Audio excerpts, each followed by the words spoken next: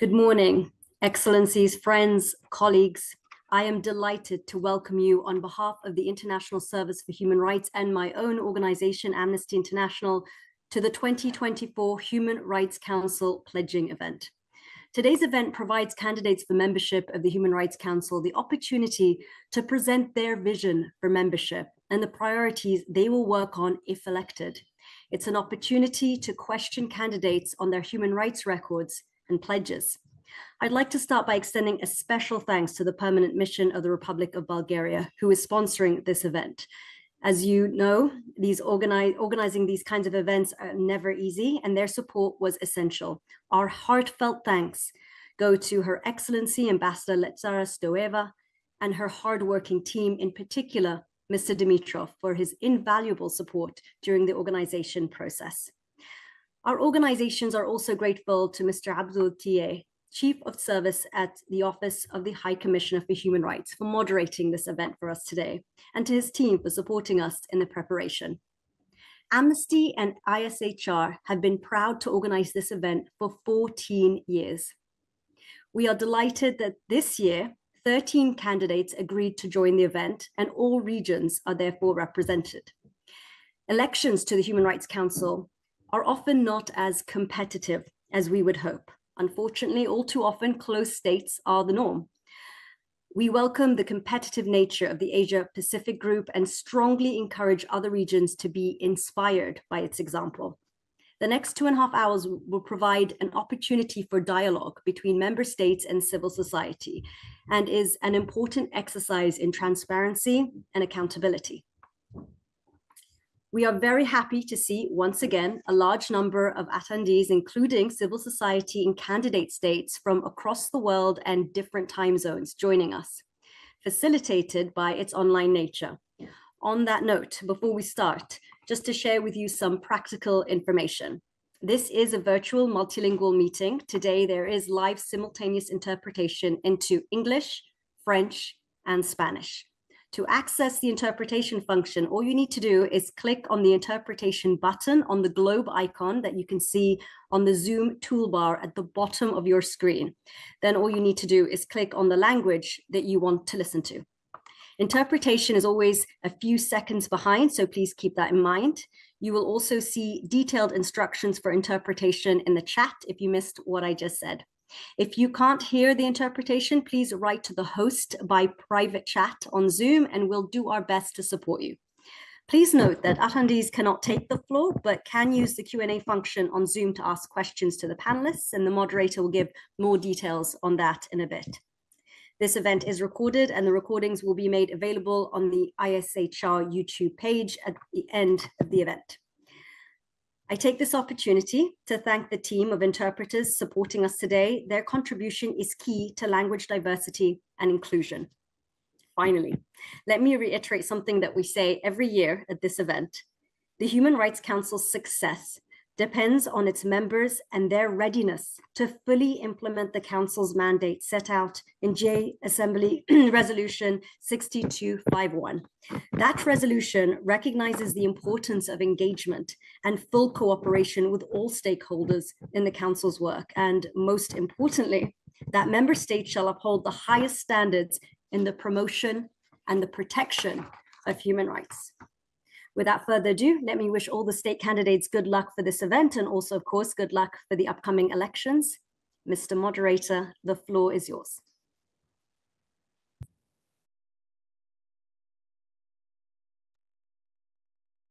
Thank you, dear Shorin Tedros, and thank you.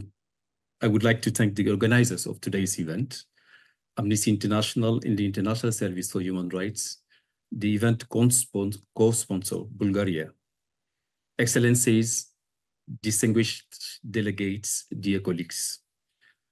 I'm delighted to welcome you to the 2024 Human Rights Council pledging event. Today's event provides candidates for membership of the Human Rights Council for the term 2025-2027. An opportunity to present their vision for membership and the priorities they will work towards if elected. It is also an opportunity for stakeholders to ask candidates questions about their human rights records and pledges. This event has become part of the annual calendar of events in New York and Geneva. NHR is pleased to have been associated with it for several years, and I'm delighted to continue this tradition and opportunity for dialogue between stakeholders and an important exercise of promoting transparency and accountability. All 19 candidate states were invited to join us today. I wish to extend sincere thanks to the 13 candidates who accepted the invitation to join us today, namely Colombia, Cyprus, Czechia, Iceland, Marshall Island, Mexico, North Macedonia, Qatar, Republic of Korea, Spain, Switzerland, Thailand, and the Democratic Republic of the Congo.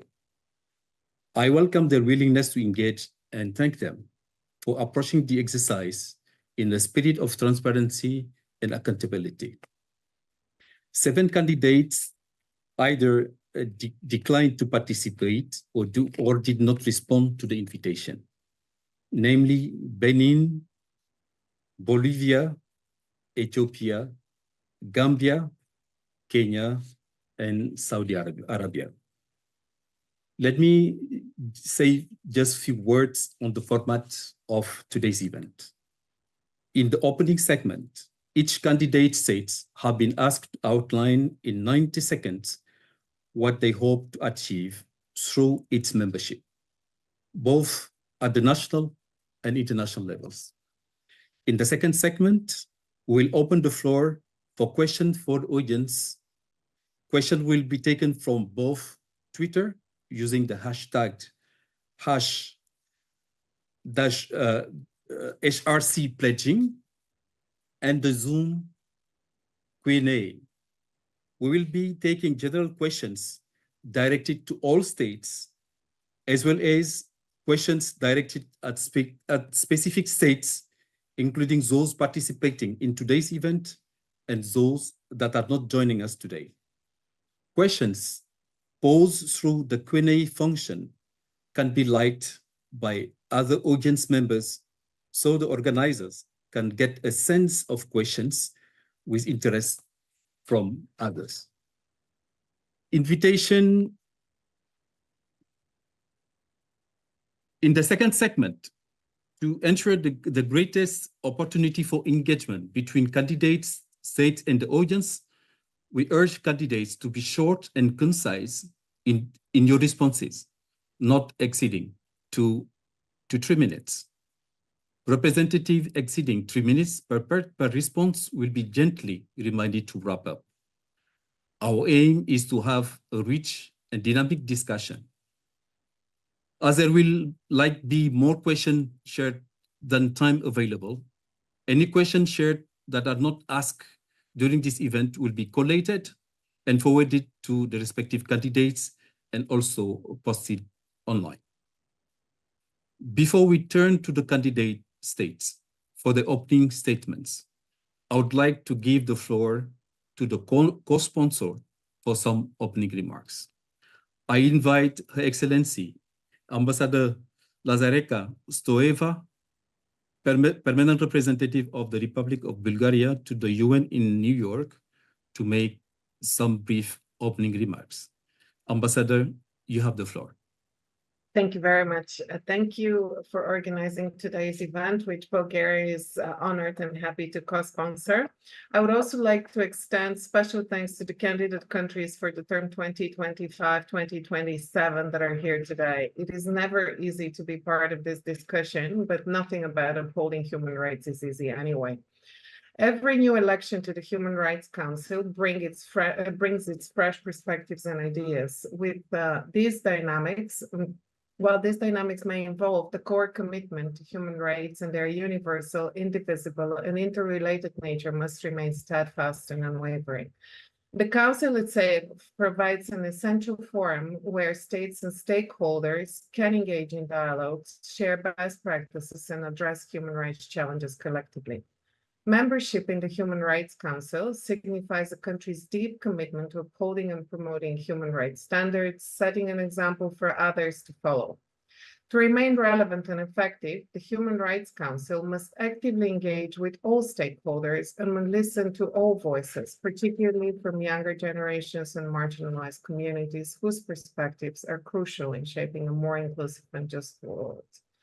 As we focus on the pledges made by candidate countries, it is imperative to remember that these commitments are not mere statements. They must translate into concrete actions. We view every candidacy as a step towards greater accountability and self-reflection in the field of human rights, because regardless of its success, each candidacy represents a commitment to progress. Civil society organizations play a crucial and indispensable role in ensuring that Human Rights Council members uphold their commitments. By closely monitoring actions and decisions, these organizations help guarantee that member states remain true to their pledges and genuinely advance human rights. Non-governmental organizations also play a key role in raising awareness amongst the public and policy makers alike and in driving further action. Bulgaria, as a member of the Human Rights Council currently, is dedicated to playing an active role in shaping the global human rights agenda. We use this privilege to advocate for stronger international mechanisms to protect human rights defenders, ensure accountability for violations, and support initiatives that promote inclusivity and justice. This year, Bulgaria has also joined the Global Coalition for Social Justice, as we firmly believe that this coalition can be a powerful driver for reducing inequalities and fostering social progress. As we embark on the next few hours of dialogue and exchange between candidate countries and civil society representatives, let us all remain committed to the principles that guide our work. The responsibilities of the Human Rights Council members have never been more critical. In the face of the many challenges and human rights violations that the world confronts today, it is essential that we remain vigilant, courageous, and unwavering in our resolve to protect and promote human rights. Thank you all, and I look forward to the discussion and wish all candidates every success at the elections. Thank you.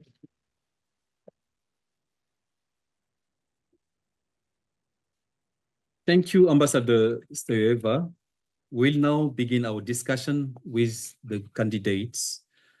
I will give each candidate the opportunity to state what they hope to achieve through its Human Rights Council membership, both at the national and international levels. Candidates have 90 seconds for this initial statement. Given the number of interventions we want to facilitate today, I urge each state to please stay within the time limit.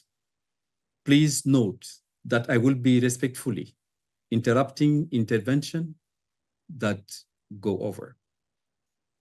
We will proceed in alphabetical order. First, I would like to invite the distinguished representative of Colombia. I don't know if he joins us. His Excellency Ambassador Gustavo Gallon, Permanent Representative of Colombia to the UN in Geneva, to take the floor. Colombia has ratified or acceded to all 9 core international human rights treaties and 3 out of 4 related protocols. However, it has not accepted all individual complaint mechanisms. It has issued a standing invitation to UN special procedures, but hasn't accepted all country visits requests. Colombia has cases of alleged reprisals highlighted in the Secretary General's report in the last 10 years, and it has paid its UN contribution in a timely manner in 2023. Colombia was not previously a council member. Ambassador Gallon, you have the floor. Thank you, Mr. Thierry. You said I have 90 seconds? Please. And there is another 2 because I understood I had 3 minutes. This is in a further Ambassador, presentation? you have 90 seconds for the response to this question. When it gets to the second section of the event, you then have 3 minutes for responses to those questions. For this initial question, it's 90 seconds. Thank you so much.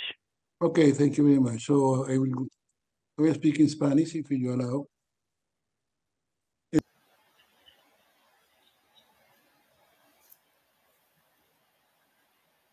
We fully register the importance of this event with a spirit of openness. We consider that our brothers and sisters in Colombia merit representation at this level, and the defense of Colombian rights is of the utmost importance. We stand for fundamental human rights, which are an underpinning of social justice and the elementary rights of Colombians of all stripes. We maintain the right to life and the right to decent living standards of all Colombians. And this is a commitment which is strong, enabling us to represent all stripes of politics in this country. We stand for fundamental freedoms and human rights, and therefore are delighted to participate in this pledging event to be able to guarantee those rights and freedoms which are required. Colombia is a country which is open to all strands, and our present representation will always stand for equal rights. And for the upcoming period, we are pledging our support for these values. We coordinate to apply all proceedings and special regimes. So we commit internationally and nationally to follow up on our pledges in all circumstances to maintain dialogue and openness and conflict resolution principles according to the Charter of the United Nations and our international commitments and obligations, commitments which are irreducible. And this will be the case for our support of all human rights. As mentioned, Benin did not respond to the invitation to participate in this event. Benin has ratified or acceded to all 9 core international human rights treaties and the related protocols. However, it has not accepted all individual complaints mechanism. It has issued a standing invitation to the UN special procedures, but has not accepted all country visit requests. Benin has cases of alleged reprisal highlighted in the Secretary General's report in the last 10 years, and it has paid its UN contribution in a timely manner. In 2023, Benin was previously a council member in the terms starting in 2011 and 2022. As mentioned, Bolivia also declined the invitation to participate in this event. Bolivia has ratified or acceded to all 9 core international human rights treaties and the related protocols. However, it has not accepted all individual complaints mechanism. It has issued a standing invitation to UN special procedures, but has not accepted all country visits requests. Bolivia has cases of alleged reprisals highlighted in the Secretary General's report in the last 10 years, and it has paid its UN contribution in a timely manner in 2023. Bolivia was previously a council member in the terms starting in 2007, 2015, and 2021. Next, I would like to give the floor to the distinguished representative of Cyprus, Ambassador Olympia Neocleous,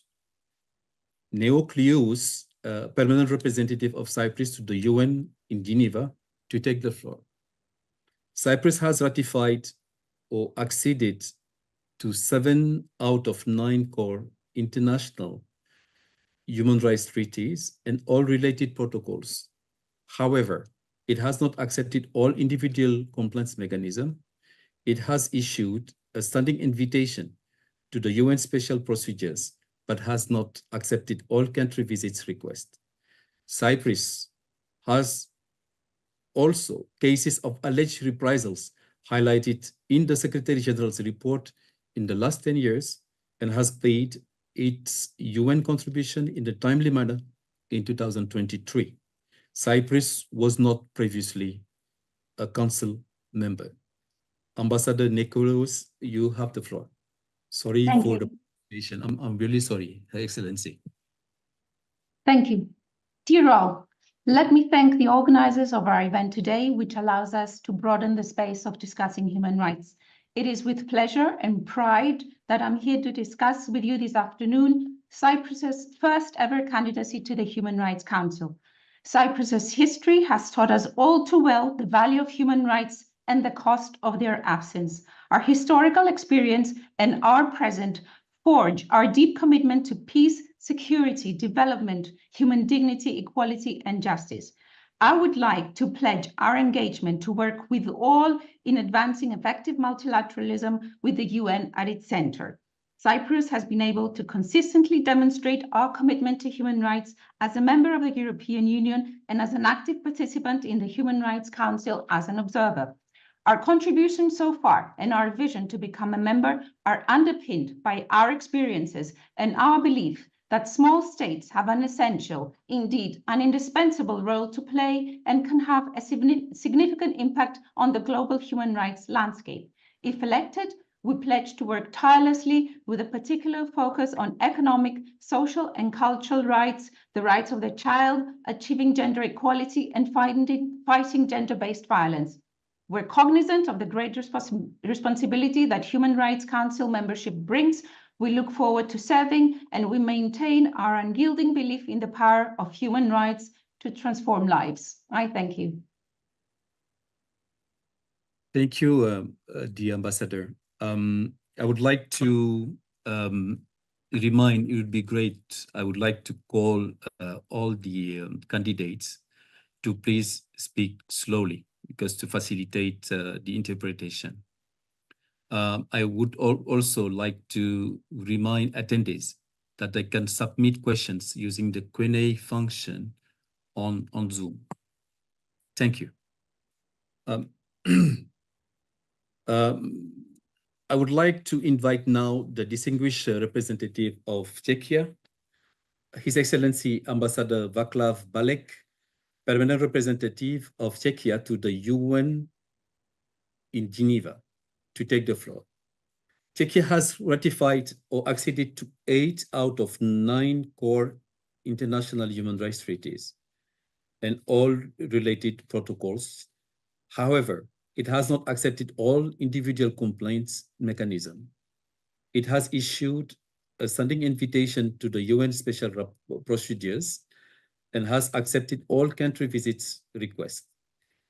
Czechia has no case of unresolved reprisal highlighted in the Secretary General's report in the last 10 years, and it has paid its UN contribution in a timely manner in 2023.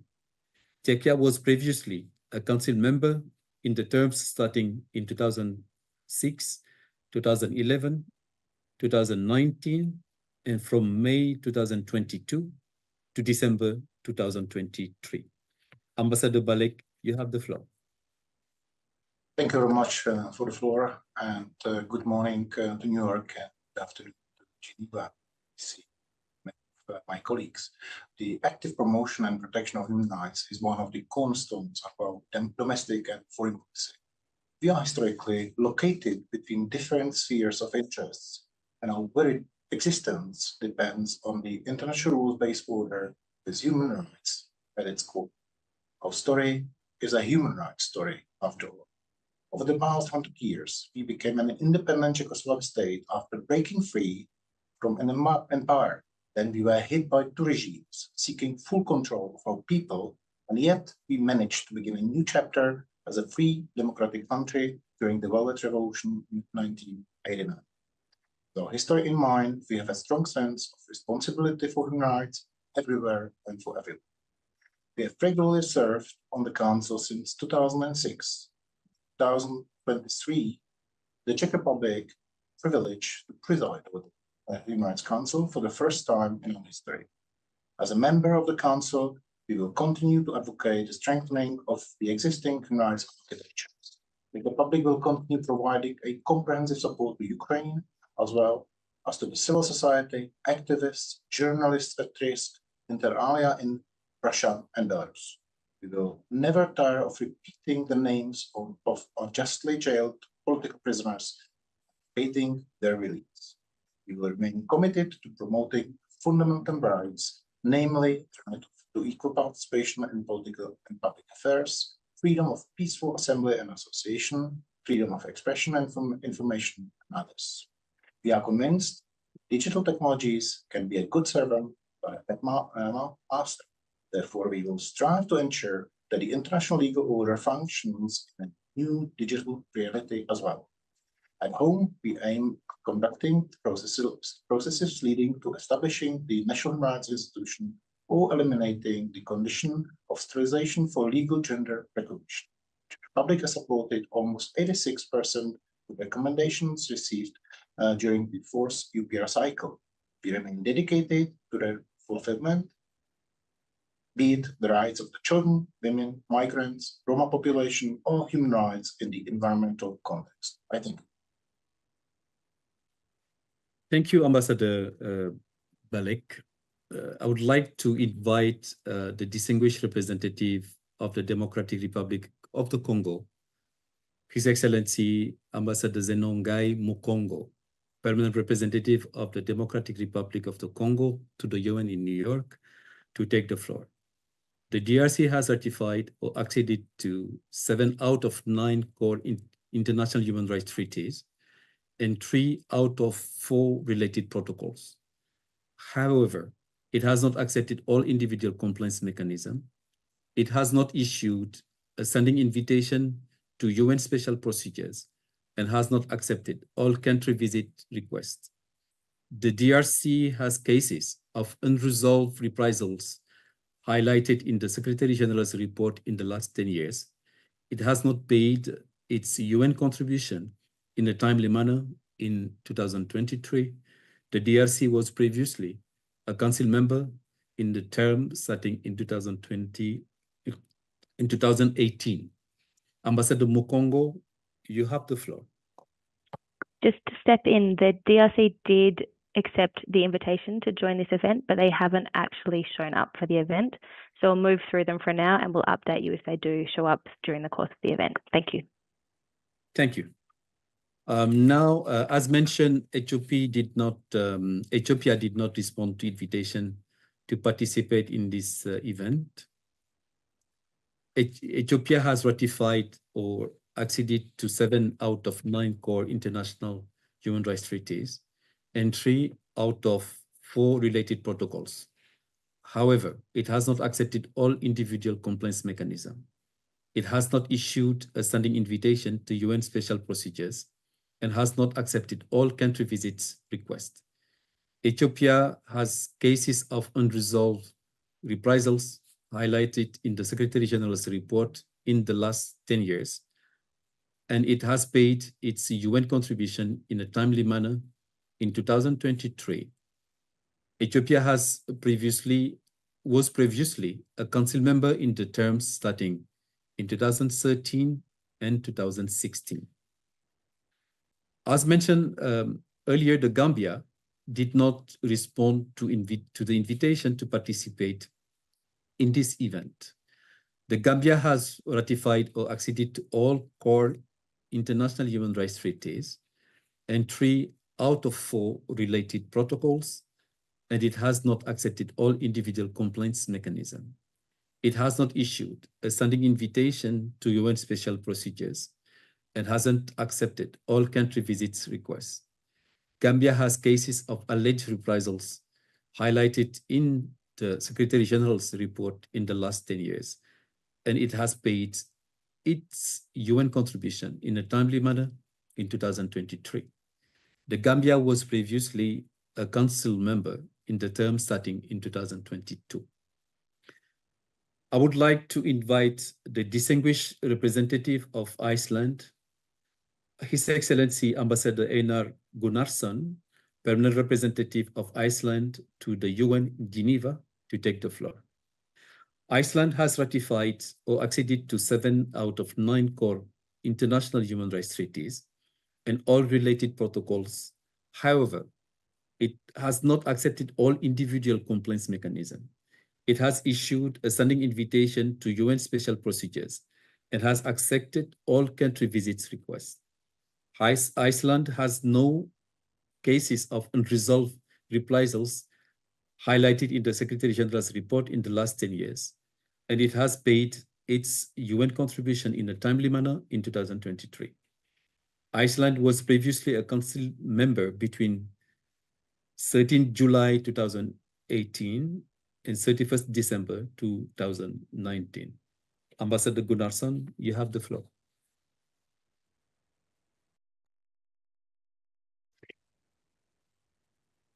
Thank you, Mr. Tioe, for moderating this session and giving me the floor. And thank you, Amnesty, ISHR, and Bulgaria for organizing and co-sponsoring this event. As time is limited, let me dive right into the substance. As a member of the Human Rights Council, Iceland will aim to drive action on a broad range of Council activities and strengthen the promotion and protection of human rights nationally and internationally. First, Iceland will work cross-regionally with civil society and all stakeholders in the spirit of genuine dialogue and cooperation to advance human rights of all. Building on the Universal Periodic Review, the Council must be willing and able to address human rights situations whenever and wherever they arise, indiscriminately. As a member of the Council, Iceland will engage steadfastly with all UN members on human rights issues. Second, Iceland will place a strong thematic focus on several issues. These include advancing the human rights of women and girls, protecting and promoting the human rights of persons of diverse socio-economic, upholding the human rights of children, and addressing the linkages between human rights and the environment. Third, Iceland will continue to support the Office of the High Commissioner for Human Rights and support meaningful coordination and mainstreaming of human rights across the UN system. Last but not least, Iceland will continue to further advance human rights at home by working towards ratifying core international human rights treaties and optional protocols, and by further mainstreaming human rights into policy planning at all levels. I look forward to your questions and comments.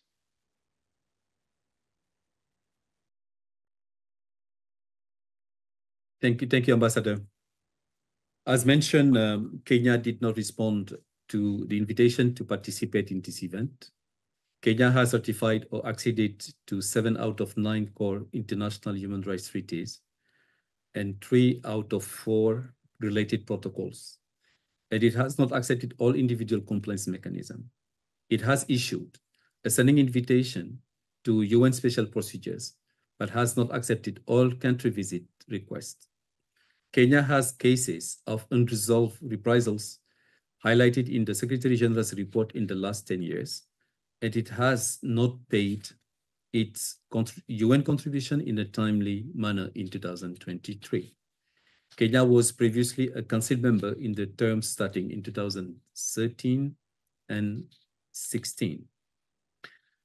I would like to invite now the distinguished representative of the Marshall Islands, His Excellency Samuel K. Lanwi, Deputy Permanent Representative of the Marshall Islands to the UN in Geneva, to take the floor. Marshall Islands has ratified or acceded to 7 out of 9 core international human rights treaties and 1 out of 4 related protocols, and it has not accepted all individual complaints mechanism. It has issued a standing invitation to UN special procedures, but has not accepted all country visits requests. The Marshall Islands has no cases of unresolved reprisals highlighted in the Secretary General's report in the last 10 years, and it has not paid its UN contribution in a timely manner in 2023. The Marshall Islands was previously a council member in the term starting in 2020. Mr. Lanwi, you have the floor. Thank you very much. The Marshall Islands is seeking membership on the Human Rights Council for the second time to follow through on what we achieved during our first term. In the interest of time, the full list of our intended voluntary pledges and commitment is contained in our aid memoir, dated 29th April this year, that was further circulated through GA document A79/74, dated 30th April. But for our intents and purposes this afternoon, I will share a couple of national and international commitments that we hope to achieve during the second HRC membership. At the national level, we will aim to establish a NMIRF, National Mechanism for Implementation, Reporting and Follow-up, which is one of 5 pledges that we made during the recent high-level HR 75 event last December. We will also continue implementation of Resolution 5135 to seek meaningful technical assistance and cooperation to address the human rights impacts of our nuclear legacy and facilitate capacity building for our National Nuclear Commission through constructive dialogue and engagement with the HRC, UN agencies, and other stakeholders. At the international level, we will continue championing inclusivity and universality in the Council through our active participation in the contact group on HRC membership. We'll also enhance cooperation with the support of OHCHR, including attention provided to strengthening of the SITS LDC Voluntary Trust Fund to support participation in the work of the Council. The Marshall Islands strongly believes that the membership of the HRC should reflect the diversity of the UN as a whole, and that all countries, regardless of their size, wealth, or power, should have an equal opportunity to serve as members. We remain committed to advancing human rights given the real challenges we face as frontliners in the climate crisis and the lived reality of our nuclear legacy, 3 priorities for which we intend to champion at the forthcoming 57th session. The promotion and protection of human rights in the context of multilateralism requires constant bridge building among states in our considered view. Through cross-regional engagements, initiatives, and ongoing dialogue with states and CSOs alike, the Marshall Islands was able to successfully run 2 key distinct HRC resolutions in 2021 and 2022. As evident in recent years, LDCs and SITs have brought new perspectives and strengthened the universality of the Council. They have made significant contributions to the Council through leading resolutions on important new topics, by serving as members of the Bureau, and even by being elected as President. The absence of such representation in the Council membership is a significant gap that needs to be filled in order to ensure that the voices of the smallest and most vulnerable, who are often left unheard and whose critical needs and priorities are attended to on the margins, must be heard loudly, proudly, and clearly. I thank you.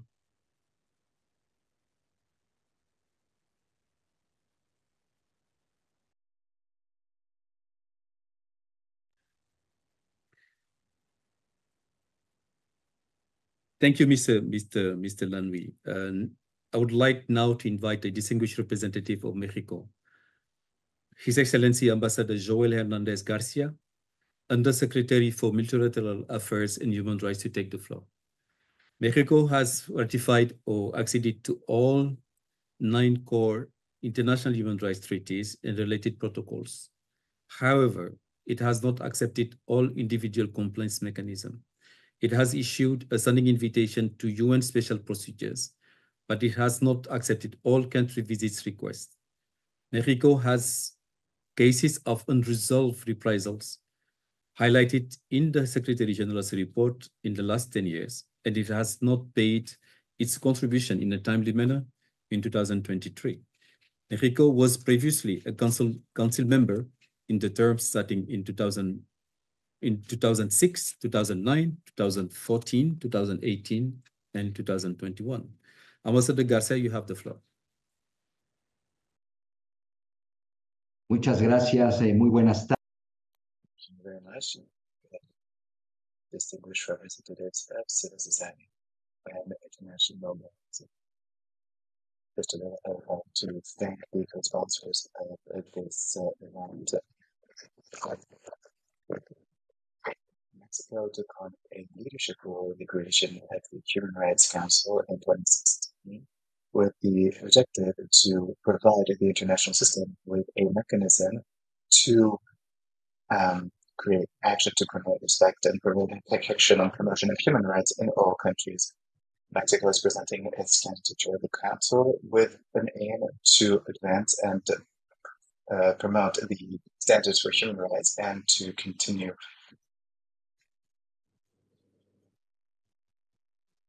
We can hear you.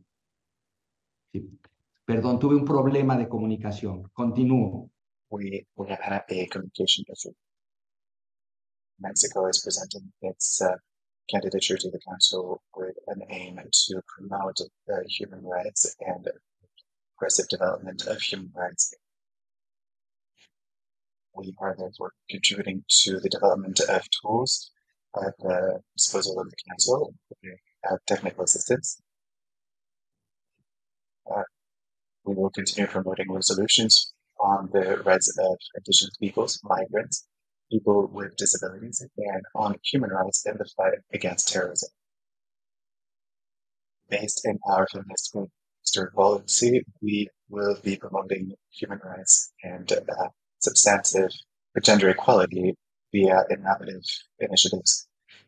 Our commitment to the international system and to human rights have contributed to the strengthening of national institutions of the rule of law and democracy.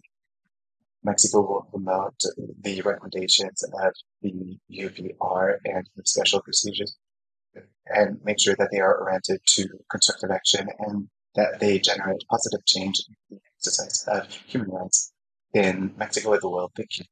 Thank you, Ambassador Garcia. I would like now to invite the distinguished representative of the Republic of North Macedonia, Ambassador Teuta Agai Demjaha, the permanent representative of North Macedonia to the UN in Geneva, to take the floor. The Republic of North Macedonia has ratified or acceded to 7 out of 9 core international human rights treaties and all related protocols.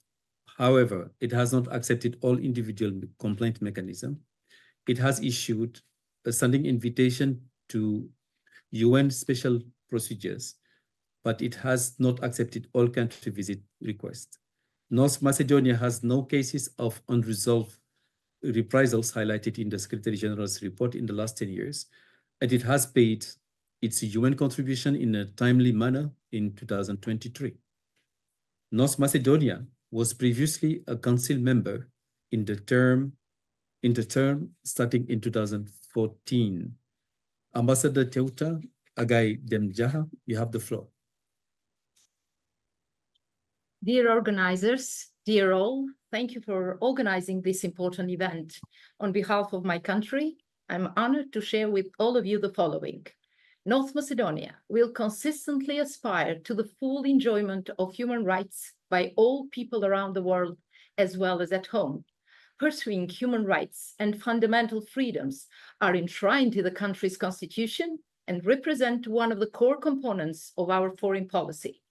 We are committed to uphold the international standards in the field of human rights, democracy, and the rule of law, and to ensure effective implementation of the international human rights treaties on national level. By respecting human rights, we also strive to contribute to international security, thus preventing or limiting the emergence of any security threats. We will support the strengthening of multilateralism and international cooperation with all member states towards the full realization of the 2030 Agenda. We pledge to further enhance the important role of the Human Rights Council for the mainstreaming of a holistic approach to human rights within the UN system. We will continue to apply this approach in addressing situations of concern and engage constructively with the Office of the High Commissioner for Human Rights and all existing international human rights mechanisms.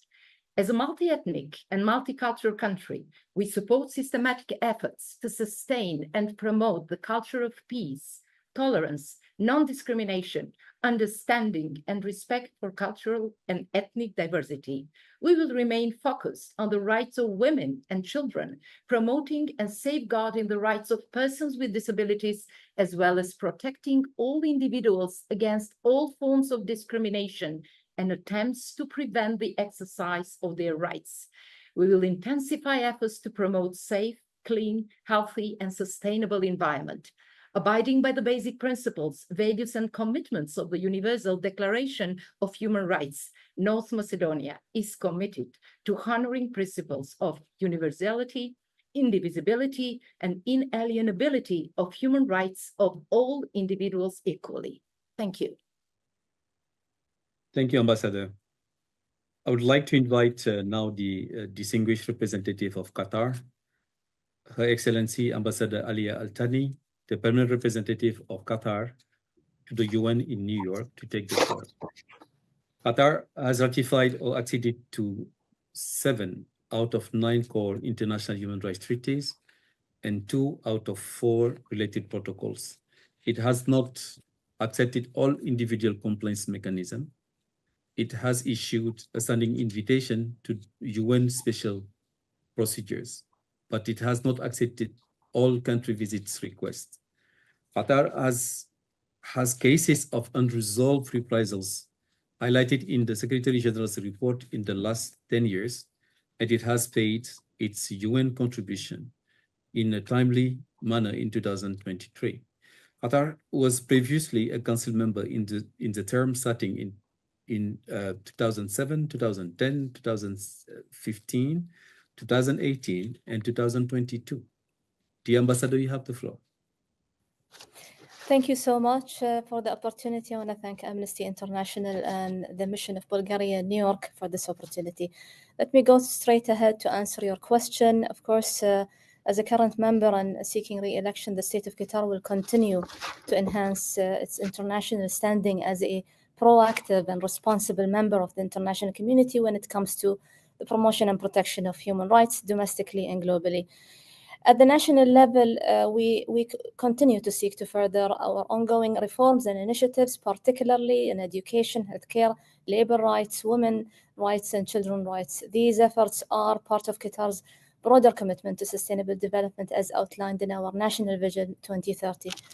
The state of Qatar will continue to emphasize the importance of inclusive institutions, media freedom, and legislative reforms such as labor law improvements, which was notably highlighted during the preparations for the 2022 FIFA World Cup. At the international stage, Qatar aspires to lead by example and to play a proactive role in advancing human rights through diplomacy, mediation, and international cooperation. We also intend to leverage our position to support sustainable development, climate action, and social economic rights in LDCs, SIDS, and LLDCs through our membership in the Human Rights Council. We, of course, will continue to actively engage with the High Commission of Human Rights and UN human rights mechanisms and mandate holders, submitting reports to treaty bodies and supporting international human rights initiatives, further solidifying its role as a key player in global human rights advocacy. And I thank you again for the opportunity. Thank you, Ambassador Al-Thani. I would like to invite the distinguished representative of the Republic of Korea, Mr. Lee Chul, Director General for International Organization and Nuclear Affairs, to take the floor. The Republic of Korea has ratified or acceded to 8 out of 9 core international human rights treaties and 2 out of 4 related protocols. It has not accepted all individual complaint mechanism. It has issued a standing invitation to UN special procedures, but has not accepted all country visits requests. The Republic of Korea has no cases of unresolved reprisals highlighted in the Secretary General's report in the last 10 years, and it has paid its UN contribution in a timely manner in 2023. The Republic of Korea was previously a council member in the terms starting in 2006, 2008, 2013, 2016, and 2020. Mr. Chul, you have the floor. Thank you, Mr. Moderator. Let me express our sincere thanks to the organizers and sponsors of this meeting. We appreciate this opportunity to engage with the stakeholders. With the universal values at the center of its foreign policy, Korea remains committed to the promotion and protection of human rights, both domestically and internationally. As a candidate for Human Rights Council, share ROK's key priorities. Firstly, Korea will continue to be a firm advocate of the UN human rights mechanisms, which play a crucial role in addressing human rights challenges. With the standing invitation, we have received 9 special procedures for the past 5 years. Its financial contribution to the OHCHR has increased 6-fold over the last decade. Korea also values the UPR and has participated in the process in good faith. Secondly, Korea intends to lead efforts to tackle new and emerging challenges impacting human rights. We successfully led 2 important Human Rights Council resolutions on digital technology and local government. We will continue to play a leading role in further developing these 2 resolutions so that Human Rights Council address challenges of our time. Thirdly, Korea remains committed to strengthening its human rights by implementing international human rights instruments, which it is a party to, and striving to accede the remaining human rights instruments. Recently, Korea withdrew its reservation on CRPD and also ratified the Convention on the Enforced Disappearance. We will also continue to faithfully engage with the treaty bodies. Lastly, Korea will continue its focus on vulnerable groups, including women and girls, children, persons with disabilities, migrants, and refugees. As we have recently increased our ODA by 30%, we will strengthen our support for these groups through relevant UN agencies and partners. Korea also intends to advance women, peace, and security agenda with its action with the Women and Peace initiative. I thank you, Mr. Moderator. Thank you, Mr. Chul. As mentioned, Saudi Arabia did not respond to invitations to participate in this event. Saudi Arabia has ratified or acceded to 5 out of 9 core international human rights treaties and 3 out of 4 related protocols. It has not accepted all individual complaints mechanisms. It has not issued a standing invitation to UN special procedures and has not accepted all country visits requests. Saudi Arabia has cases of unresolved reprisals highlighted in the Secretary General's report in the last 10 years, and it has paid its UN contributions in a timely manner in 2023. Saudi Arabia was previously a council member in the term starting in 2006, 2009, 2014, and 2017. I would like now to invite the distinguished representative of Spain, His Excellency Ambassador Marcos Gomez, permanent representative of Spain to the UN in Geneva, to take the floor. Spain has ratified or acceded to 8 out of 9 core international human rights treaties and all related protocols. However, it has not accepted all individual complaints mechanisms. It has issued a standing invitation to UN special procedures, but has not accepted all country visits requests. Spain has no cases of unresolved reprisals highlighted in the Secretary General's report in the last 10 years, and it has paid its UN contribution in a timely manner in 2023.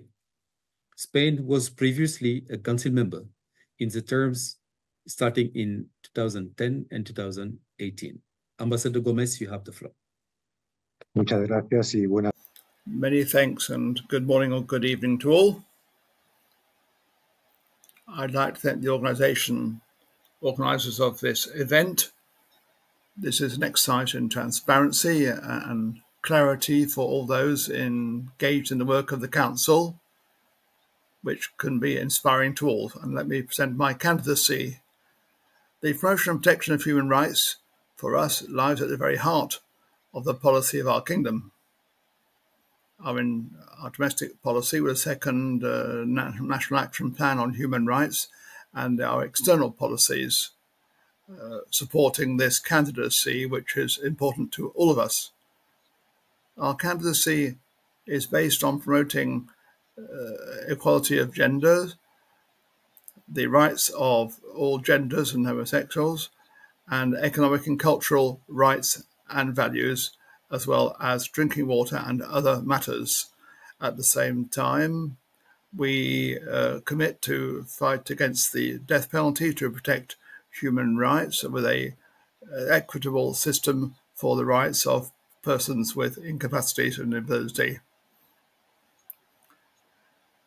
Spain will commit to promote the participation of all communities, advancing in clear areas such as environmental sustainability, the right to life, digital rights, and efforts to complete the 2030 agenda.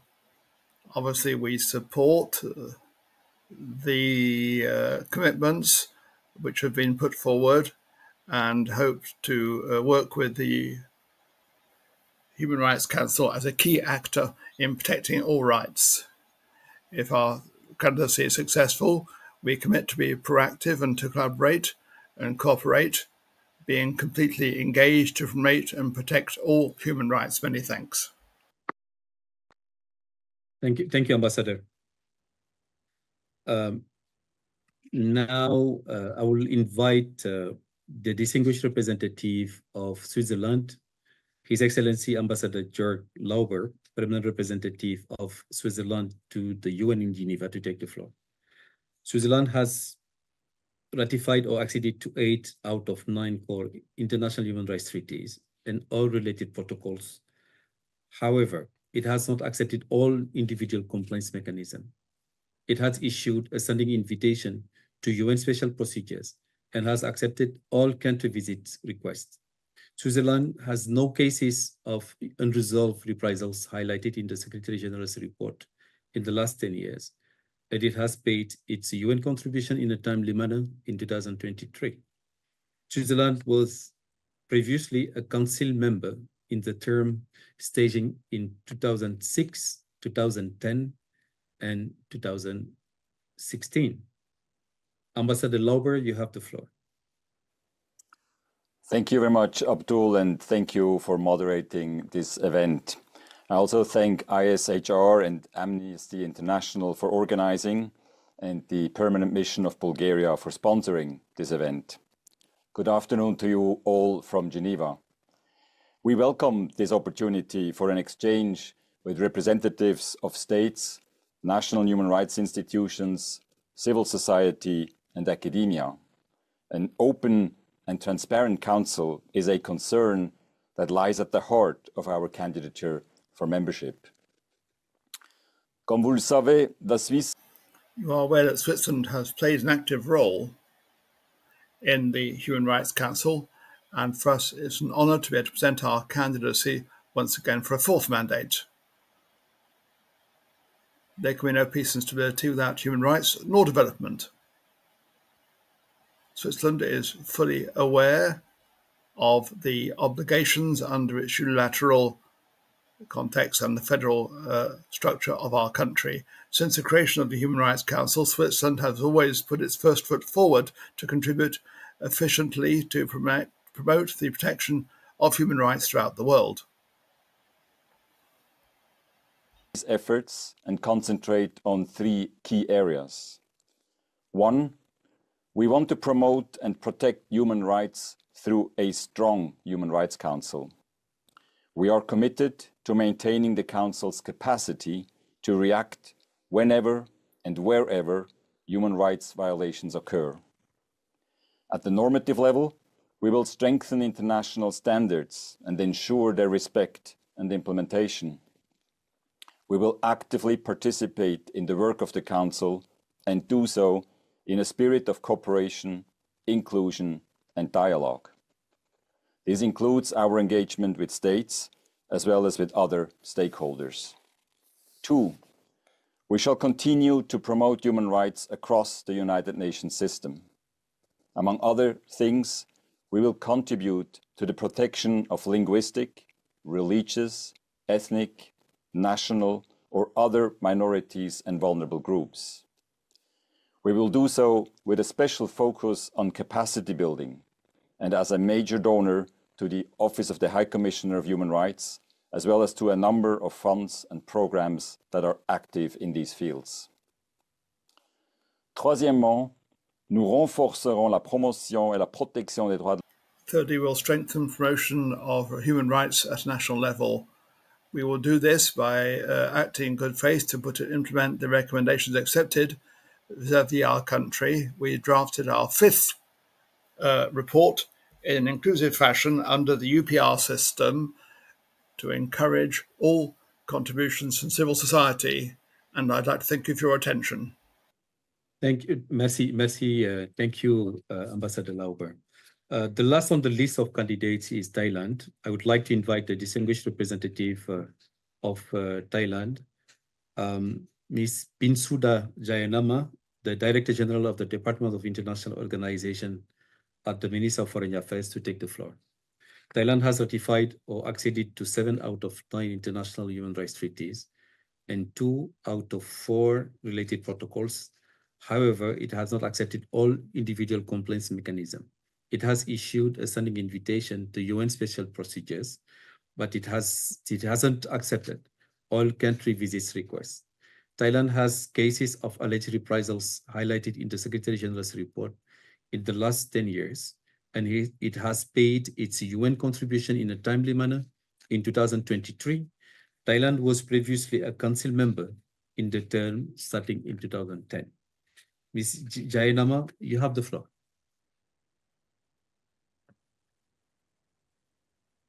We thank the International Service for Human Rights, Amnesty International, as well as the Permanent Mission of Bulgaria to the UN for this opportunity. At the international level, Thailand will work with all partners, states, relevant UN agencies, and civil society organizations to maximize the impact of the works of the Council on the ground. We would like to see the Council making a real difference in people's lives, and will do so by working through various means. First, with a track record of being a constructive member and bridge builder, Thailand will seek to promote dialogue and bring synergies and needed solidarities to the Council. Second, we will ensure that the Council addresses all dimensions of human rights. The Council should also be more responsive to existing and emerging challenges, such as international conflicts, pandemic, climate changes, and threats from emerging technology. Third, as penholder of the resolution on enhancement of technical cooperation and capacity building in the field of human rights, Thailand will continue to advocate sharing of experiences and assisting states in their human rights implementation. We also recently made the contribution of $100,000 to the Voluntary Trust Fund for technical cooperation to support such endeavor. Fourth, with our experience as president of the Council during the first review of the Council in 2011, Thailand will build on this and work constructively with partners to rationalize and further enhance the effectiveness of the Council. At the national level, Thailand has made various progress in recent years. We have done good work so far with upgrading the laws and implementing policies like universal health coverage and education for all. We will continue to do more and work with all partners. Thailand is committed to promote and protect civil and political rights while ensuring progressive realization of economic, social, and cultural rights, to promote equity, equality, and social justice, and to protect those in vulnerable situations so that no one will be left behind. The latest one is on the International Convention on the Protection of All Persons from Enforced Disappearance. We have also confirmed to receive official visits on the Working Group on Discrimination Against Women and Girls in December this year.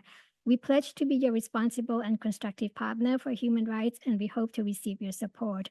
Just to correct the introduction, we have acceded to 8 out of 9 core human rights treaties. Thank you. Thank you, Ms. Jayanama. Your Excellencies, ladies and gentlemen, I would like to thank the candidates for the responses. This concludes the first part of our discussion.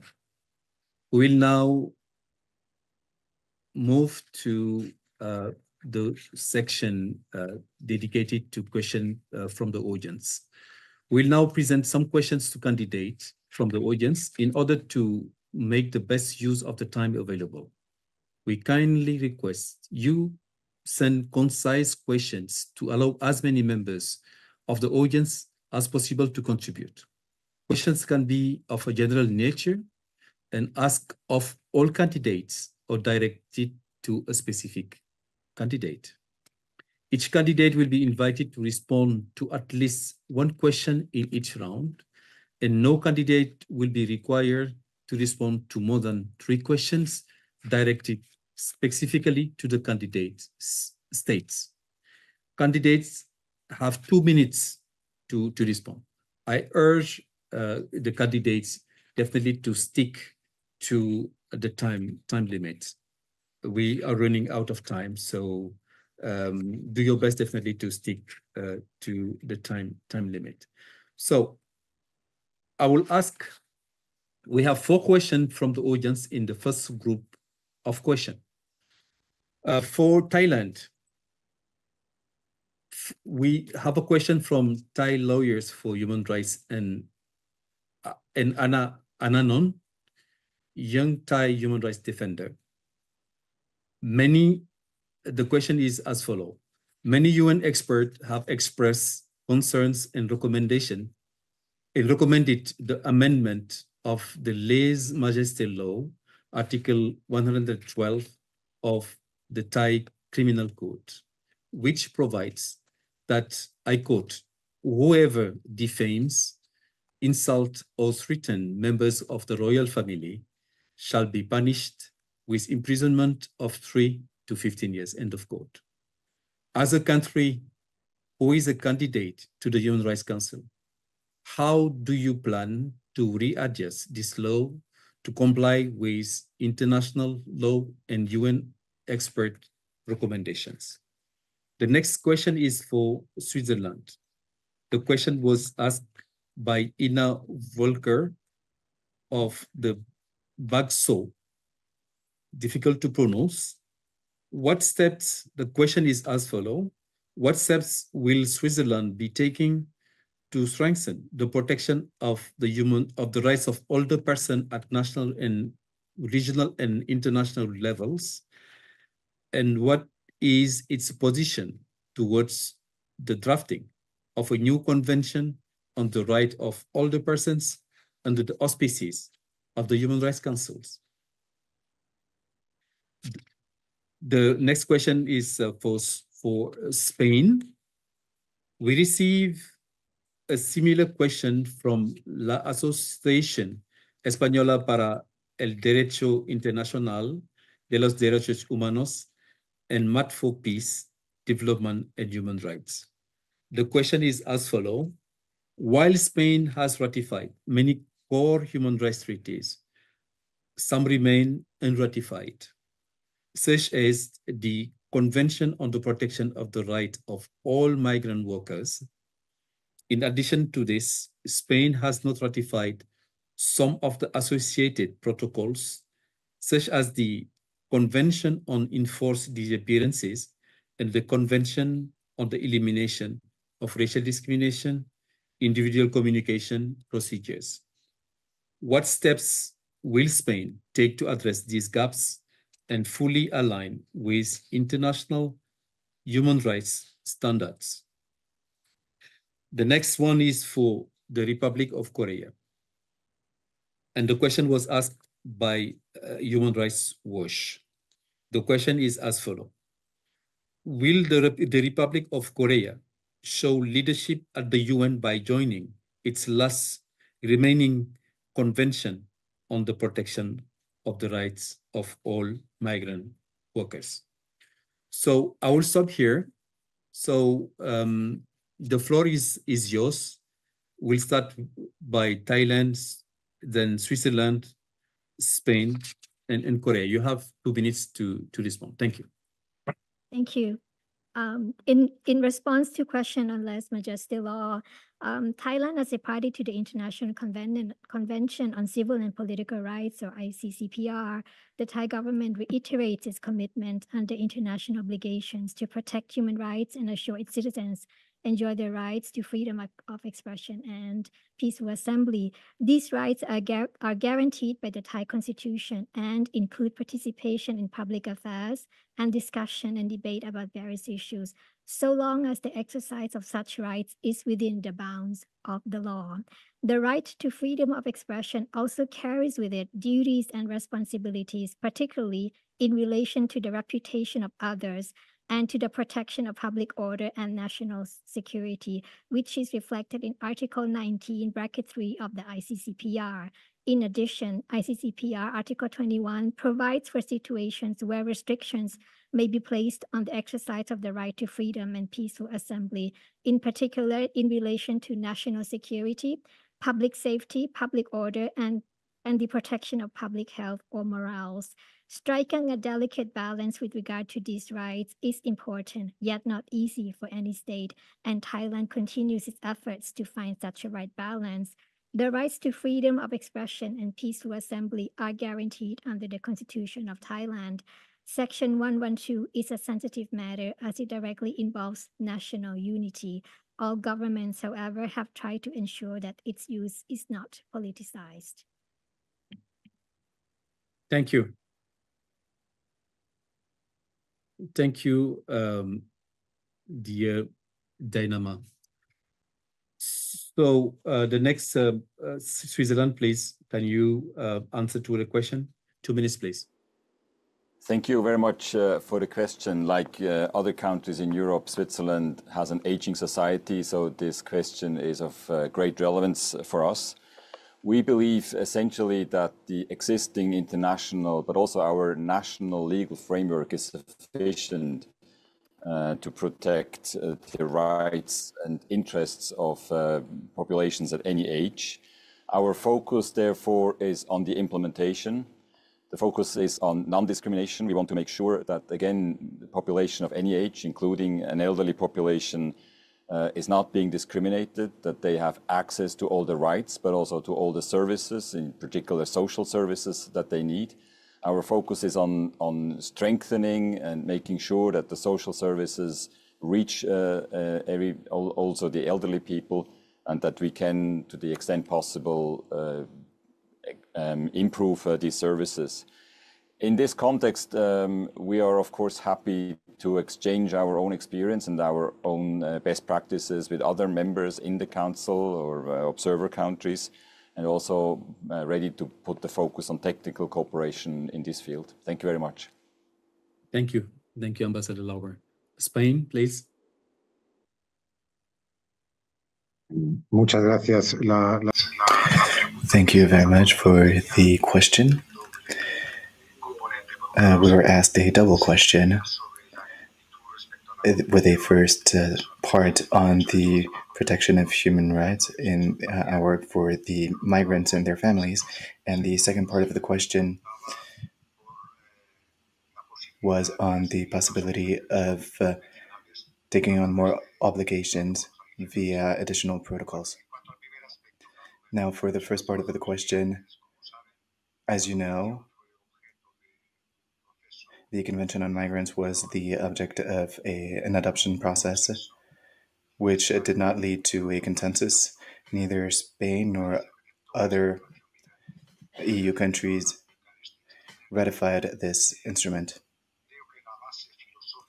I believe that the philosophical base of this position is that we have a very robust legal system,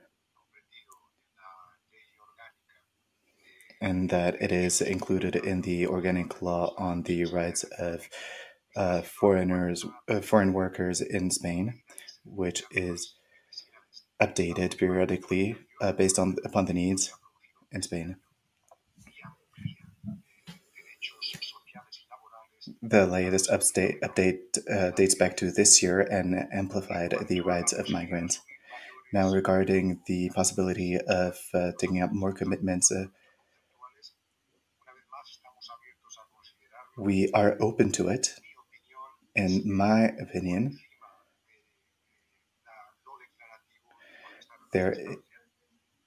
we should not stop at words and move on to the substance. and we can already see gaps. And this is where we should intervene at a legal and legislative level. But I do believe that we should move on to practice and application and implementation. Thank you very much. Thank you, Ambassador. Now the floor is for the Republic of Korea. 2 minutes, please. Thank you, moderator. Also, thanks for the questions. There are a few international human rights conventions and optional protocols that Korea has not ratified yet, including the Migrant Workers Convention. And the reason we were not able to ratify all these conventions and optional protocols is mainly due to the concern over compatibility with the relevant domestic laws. So for ratification of this legal instrument, we will continue to hear from civil society actors and also continue to carefully examine the compatibility with the domestic laws. And having said that, Korea is actually deeply engaged in a global migration governance and strengthened its contribution at the relevant international organizations, for example, International Organization for Migrations. Korea is also supporting regions with chronic migration issues, including Afghanistan and other countries in the region. So while we continue to explore the ratification of these remaining conventions, we will continue to contribute to international efforts to address this important issue. Thank you very much. Thank you, Mr. Chu. Now we'll move to the second group of 4 questions. I will read them all before giving the floor to Qatar, North Macedonia, Mexico, and the Marshall Islands. So the first question is for Qatar.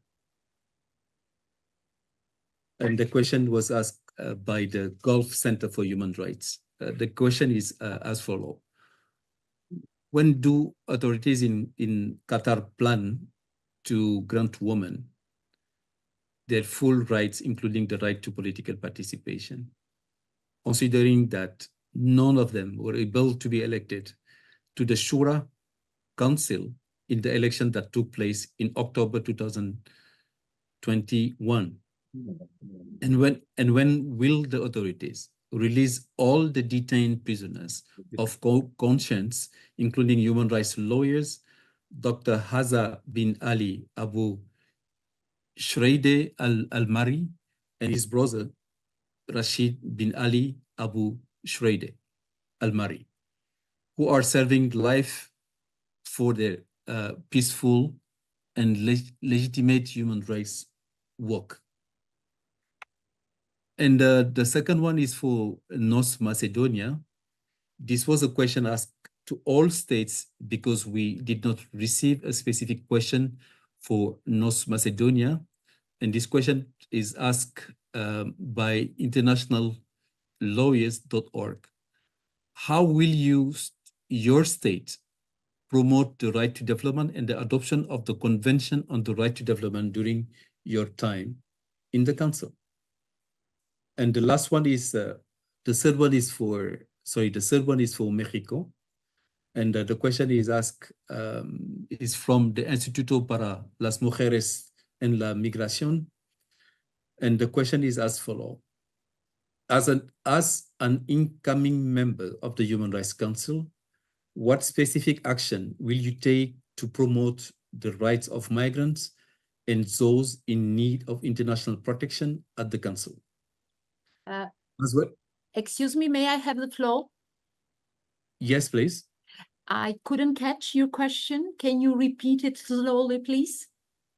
Oh, the first question from North Macedonia.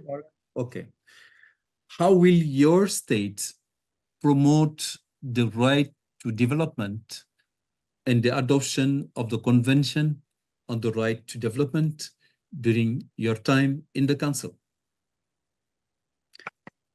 Then for Mexico, the question, as I said,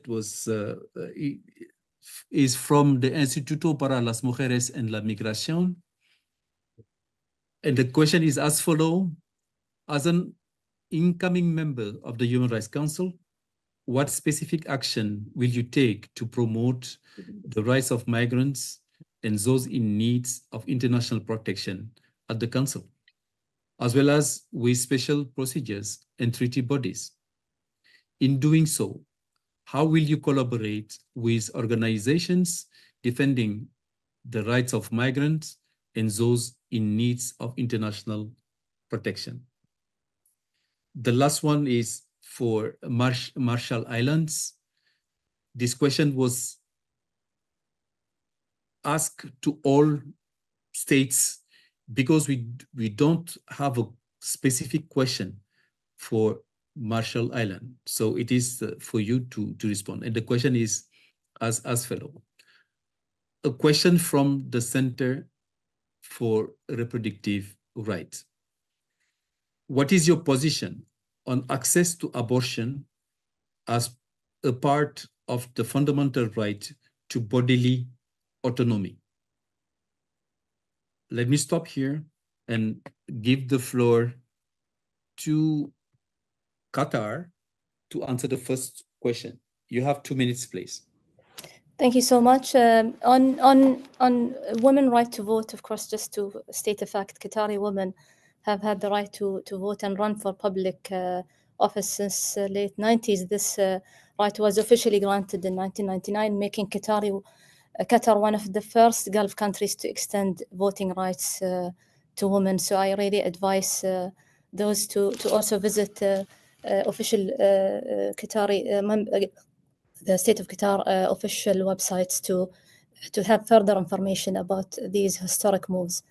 On the promotion and protection of human rights in general, the state of Qatar has different mechanisms for complaints and addressing grievances. Of course, one most prominently is our independent National Committee for Human Rights that has been established 2 decades ago, and it has played an important role in the promotion and protection of human rights, individual rights. They are playing an important role as well in Geneva through the International Committee on Human Rights Institutions. They actually head the International Alliance for National Committees for Human Rights, and they're playing a very important role in setting example in the region. As I said earlier, Qatar will continue to play a prominent role and a proactive role through its membership, current membership, and through our seeking for the re-election. And I thank you. Thank you. Thank you, Qatar. Now, the floor is for North Macedonia. You have the floor, please. 2 minutes. North Macedonia.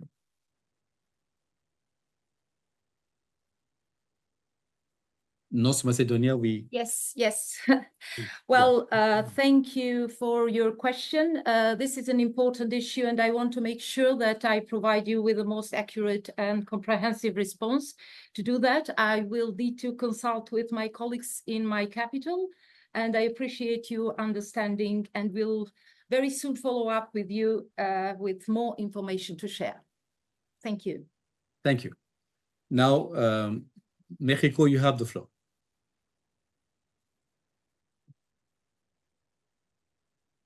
Muchas gracias por... Many thanks for the question. We would point out that Mexico is continuing to protect the resolutions on human rights for migrants. Mexico has a number of pieces of legislation covering this topic, and recently I should refer to the fact that Mexico has signed new instruments to protect the causes of migrant workers. In this context, we have specific pieces of legislation for protection and for mobility of workers in the context of our commitments to development and the inclusion of migrant workers. Many thanks. I'd like to add a couple of points, if I might, on best practices which we can share and implement in the context of human rights. We have wide participation of all civil society bodies in our efforts, and for many years now we have been working with civil society organizations to implement all our objectives, and this effort will intensify in the weeks and months to come as regards human rights. There are many examples which could be quoted, and we also work hard to protect the rights of children, working in the context of the Universal Periodic Review mechanism, which we fully respect. To complement all information, we will then send in further data at a later juncture. So I think it's fair to say that participation of civil society is a very wide-based phenomenon in our country. Many thanks. The floor is for Marshall Islands.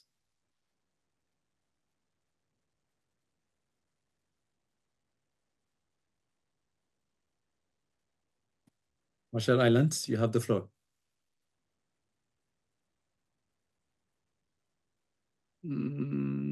No answer.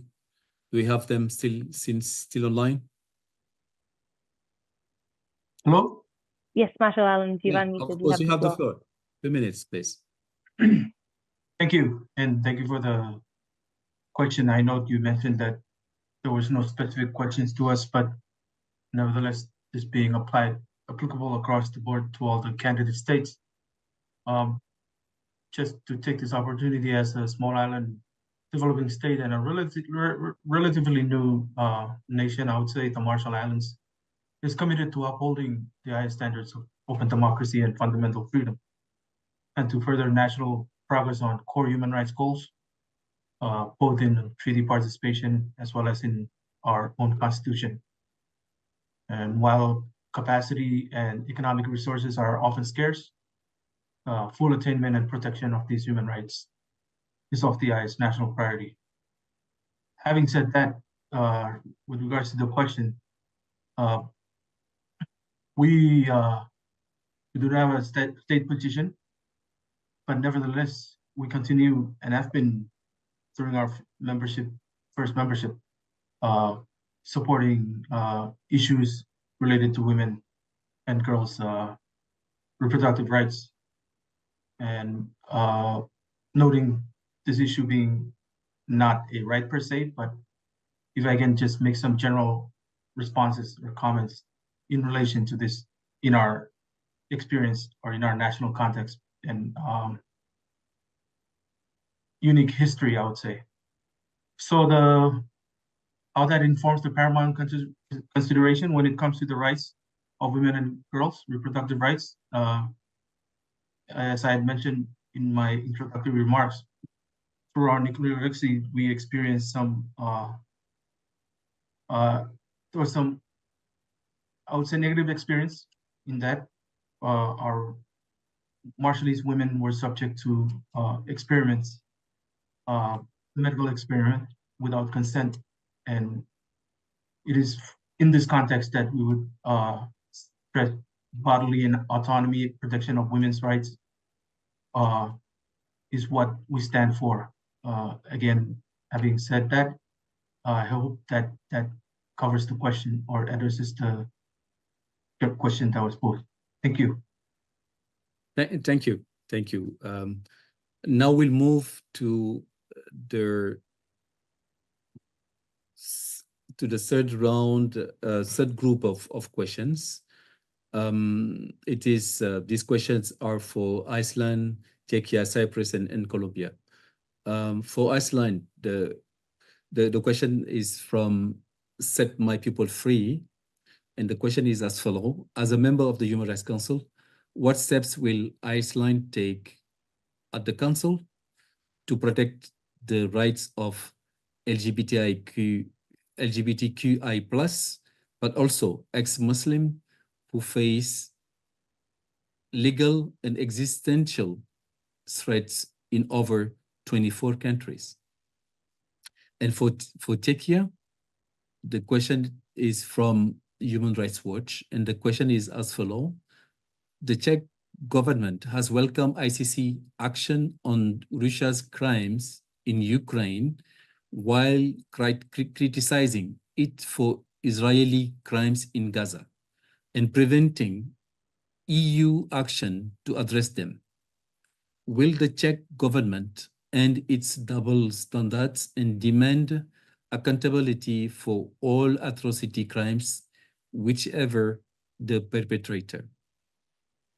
And for Cyprus, the question is from the shelter students refuge. The question is as follows. Given the increasing number of refugee and asylum seekers arriving in Cyprus, how does your government view the situation, and what role do you think the international community, including your country, should play in ensuring that the rights of these vulnerable population are upheld and that they are provided with adequate protection and support?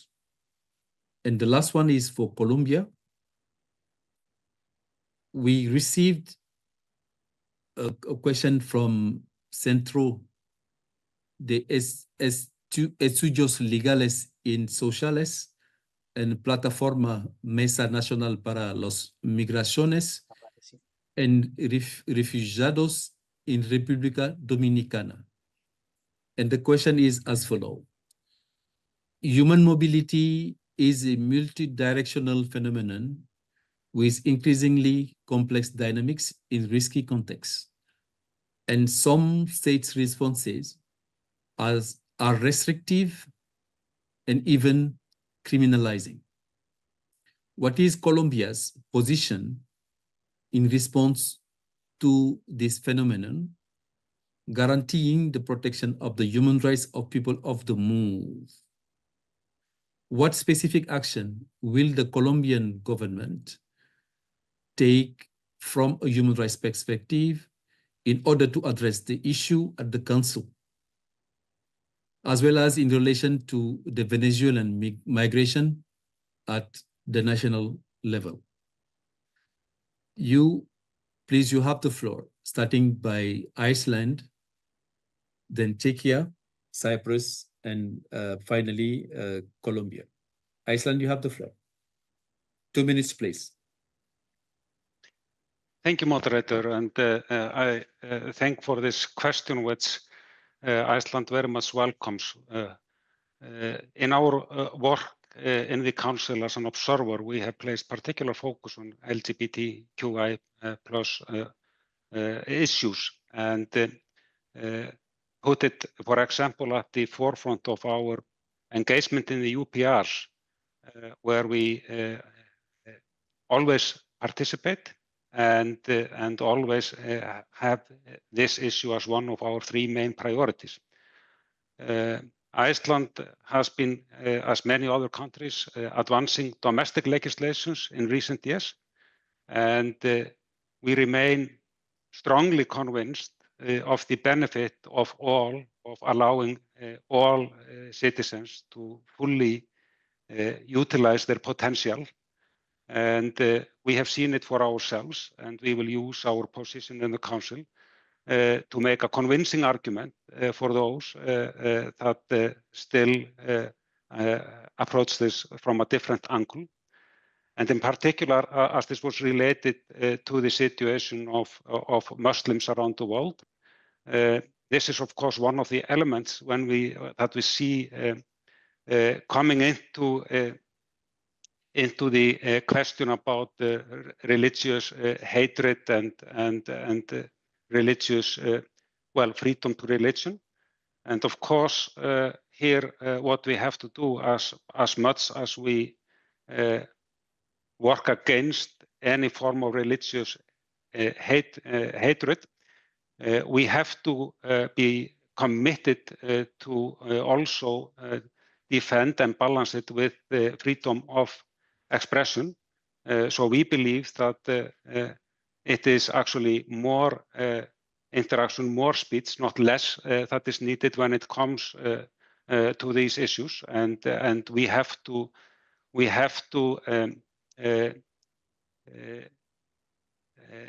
condemn any kind of religious hatred or depression of freedom of belief, but it cannot be done at the cost of any individual. And let's forget that it's always about the rights of individuals at the end of the day. Thank you. Thank you. Thank you, Ambassador. So, Czechia, Ambassador Balek. Thank you very much for the floor. Let me, from the outset, refuse this double standards narrative.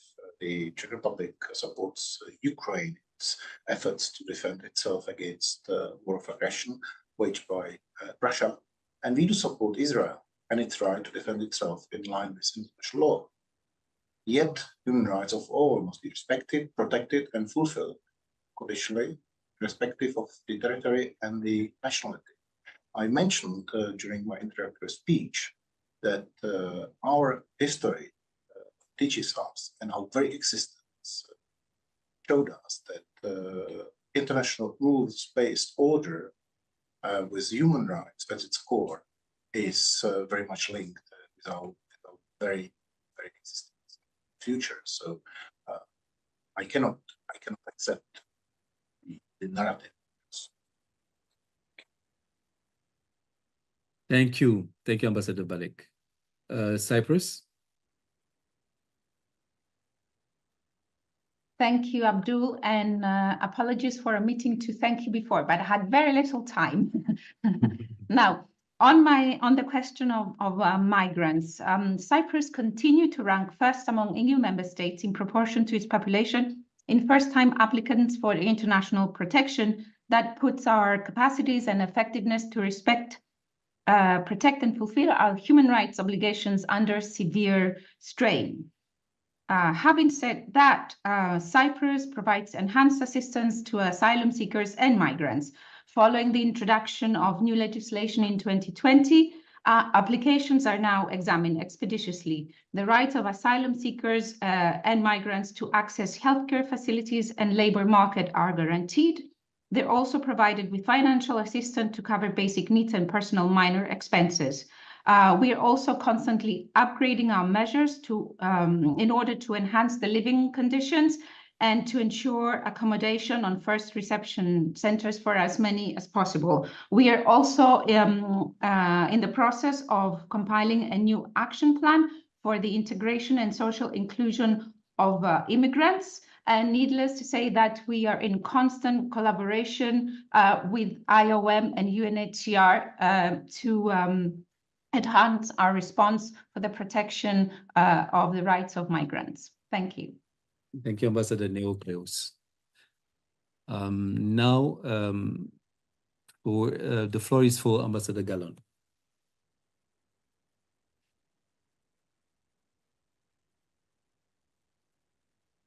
Colombia. Muchas gracias. Many thanks, moderator. The topic of migration and human mobility is hugely important for Colombia because our nation has always been a nation welcoming migrants for many decades, and our population is made up to a large percentage of migrants. And the support of Colombian authorities is very much committed to managing the rights of the millions also of Colombians who are abroad. But history is complex, and migration is an increasingly important phenomenon. Colombia has 2.8 million persons coming from migration on her soil. We have been able to open our arms to them and ensure regularization of as many as possible. So concretely speaking, we award permits to stay for 10 years in the country.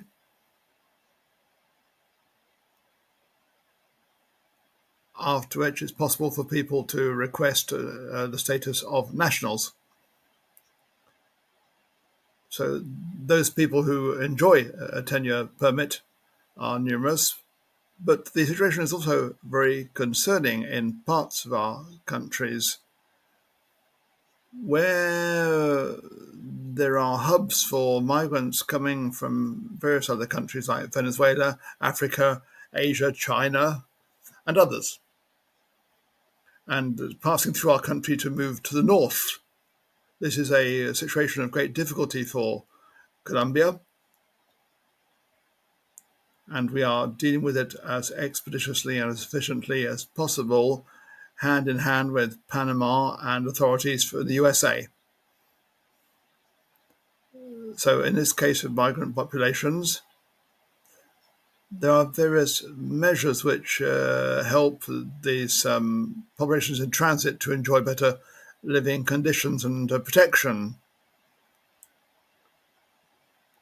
It's a dramatic situation, very concerning, and we do our utmost to help.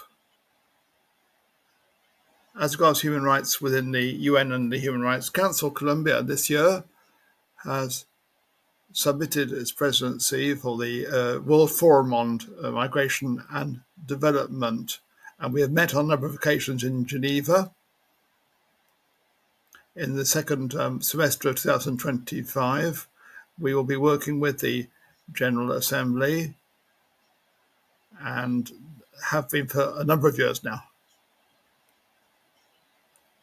The goal would be to regulate migration in a positive and constructive fashion, seeing migrants as a contributor to development. And for this reason, we will participate actively in all efforts within the context of the World Pact on Migration and Development. So we are in no way neglecting the importance of this topic and doing our utmost to protect human rights in the context of our general efforts. Now I will move to the fourth group of questions. These questions are for states that are not present today. I will read them all together for the sake of transparency. The first question is for Saudi Arabia. The question is from Al-Quds for Human Rights. And the question is as follows. The Human Rights Council is a critical body whose success depends on members' commitment to cooperate closely with the UN in a bid to promote human rights. Yet, UN fact-finding experts have been repeatedly denied access to Saudi Arabia for many years. Saudi Arabia refuses to engage constructively with council mechanism, and Saudi human rights defenders face reprisals for engaging with the UN. What steps will Saudi Arabia take to ensure that their actions align with membership criteria of Human Rights Council set out in Resolution 60-251?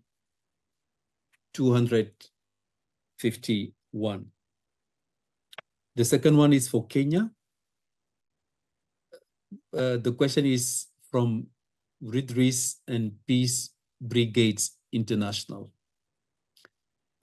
Kenya has experienced mass demonstrations in June with recent reports of human rights violations, including alleged abuses by Kenya Defense Forces and police, and numerous protesters allegedly killed and disappeared by security forces. The establishment of a coroner service would be key to investigating those crimes. Specifically, what steps will be taken to operationalize the Prevention of Torture Act and the National Coroner's Service Act to ensure accountability for perpetrators and to uphold the rights to peaceful protest and assembly in line with international human rights obligations. The next one, the third one is for Gambia, for the Gambia. And the question is from defenders. And the question is as follows: will the Gambia commit to applying principled support to country-specific initiative on the basis of objective criteria, as well as committing to the incoming members' pledge and Irish principles? The last one is for Ethiopia. And the question is from the Ethiopian Human Rights Defenders Center. And the question is as follows: what are the measures the government plan to take to ensure impartial, thorough, and effective investigation into all cases of attacks, harassment, and intimidation against civil society activists, human rights defenders, and journalists, and ensure that all perpetrators are brought to justice in fair trials? Sorry, the last one is for the DRC. And the question is from Human Rights and Development in Africa. And the question is as follows: what concrete commitment is the DRC prepared to make to improve access to justice and guarantee the independence of the judicial system in order to combat impunity and to make progress in protecting human rights defenders, journalists, and political opponents, who are often victims of intimidation, arbitrary arrests, and violence? And for Bolivia, the question is from Carmen Capriles Flores, a human rights defender from Bolivia. And the question is as follows: given Bolivia's obligation under international human rights law, what specific steps will the government take to address the unresolved issue of enforced disappearances, most of which occurred during the period 1972 and 1980? How will the government ensure accountability and deliver justice, not just reparations, to the victims and their families? For instance, in the case of my family, the family of Carlos Flores Bedragal and others against Bolivia, a year has passed since the Inter-American Court of Human Rights issued its ruling. Yet, Bolivia has made little progress in investigating and finding the body of Carlos Flores Bedrigal, showing minimal political will to do so. And for Benin, the question is from defenders. And the question is as follows: regarding principled support to country-specific initiative on the basis of objective criteria, can Benin commit to the incoming members' pledge and Irish principles? This concludes the sets of questions for the candidate states not present. Now, I will move to the second round, this time in alphabetical order. I will ask a first group of 4 questions. I will read all of them, and I will give the floor to each state to respond. The first one is for Colombia, and the question was asked by Ilex Action Juridica. And the question is as follows: what will be Colombia's position on issues that refer to situations of racial discrimination, such as racist police violence in the global and national context, before the Council? Will they prioritize this issue?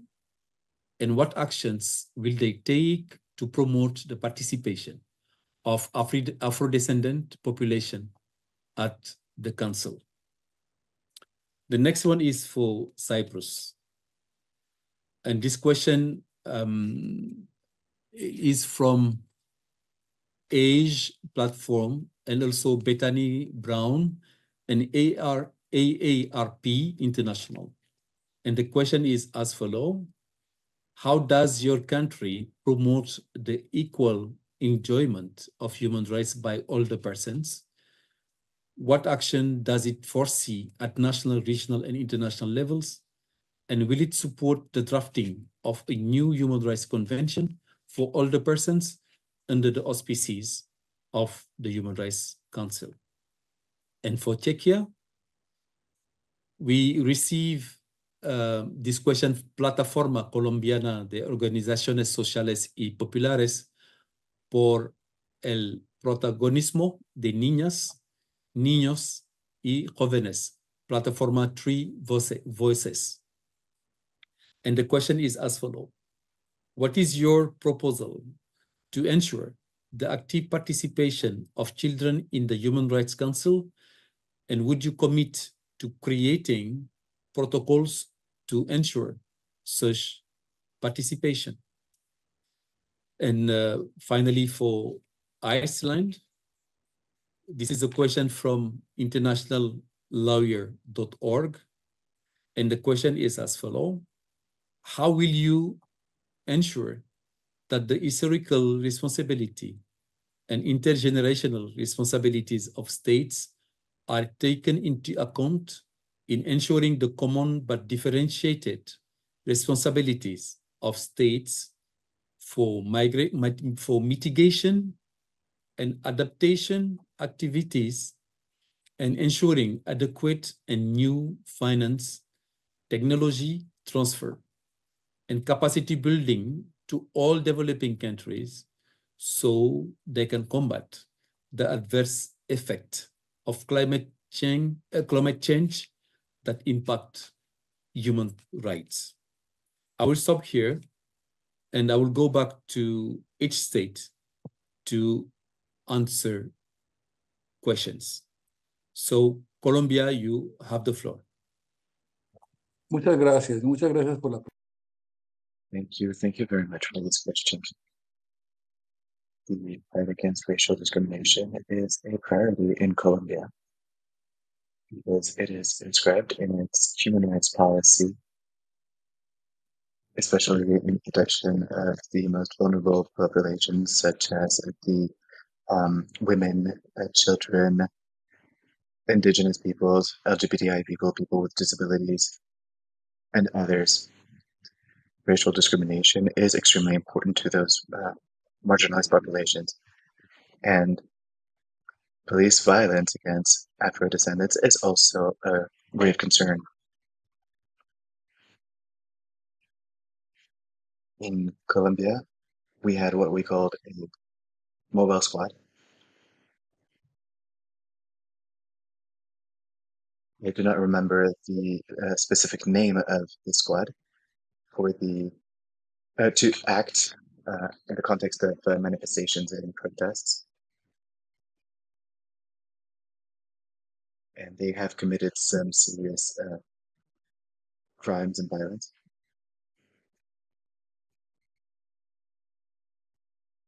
Which led to the creation of a new unit with a very different approach, an approach that is centered on protecting humans, because Colombia is very well aware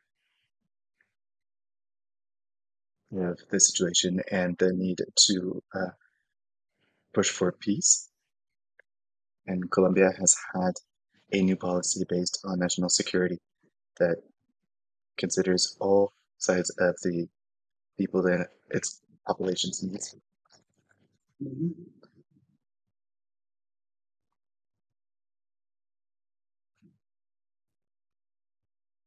And so the fight had been to fight enemies of the state with military weapons.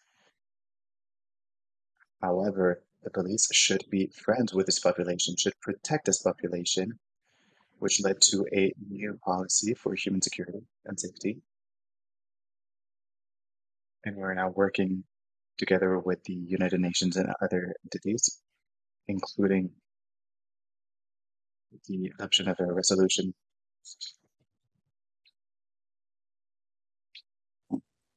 Thank you, Ambassador. Cyprus?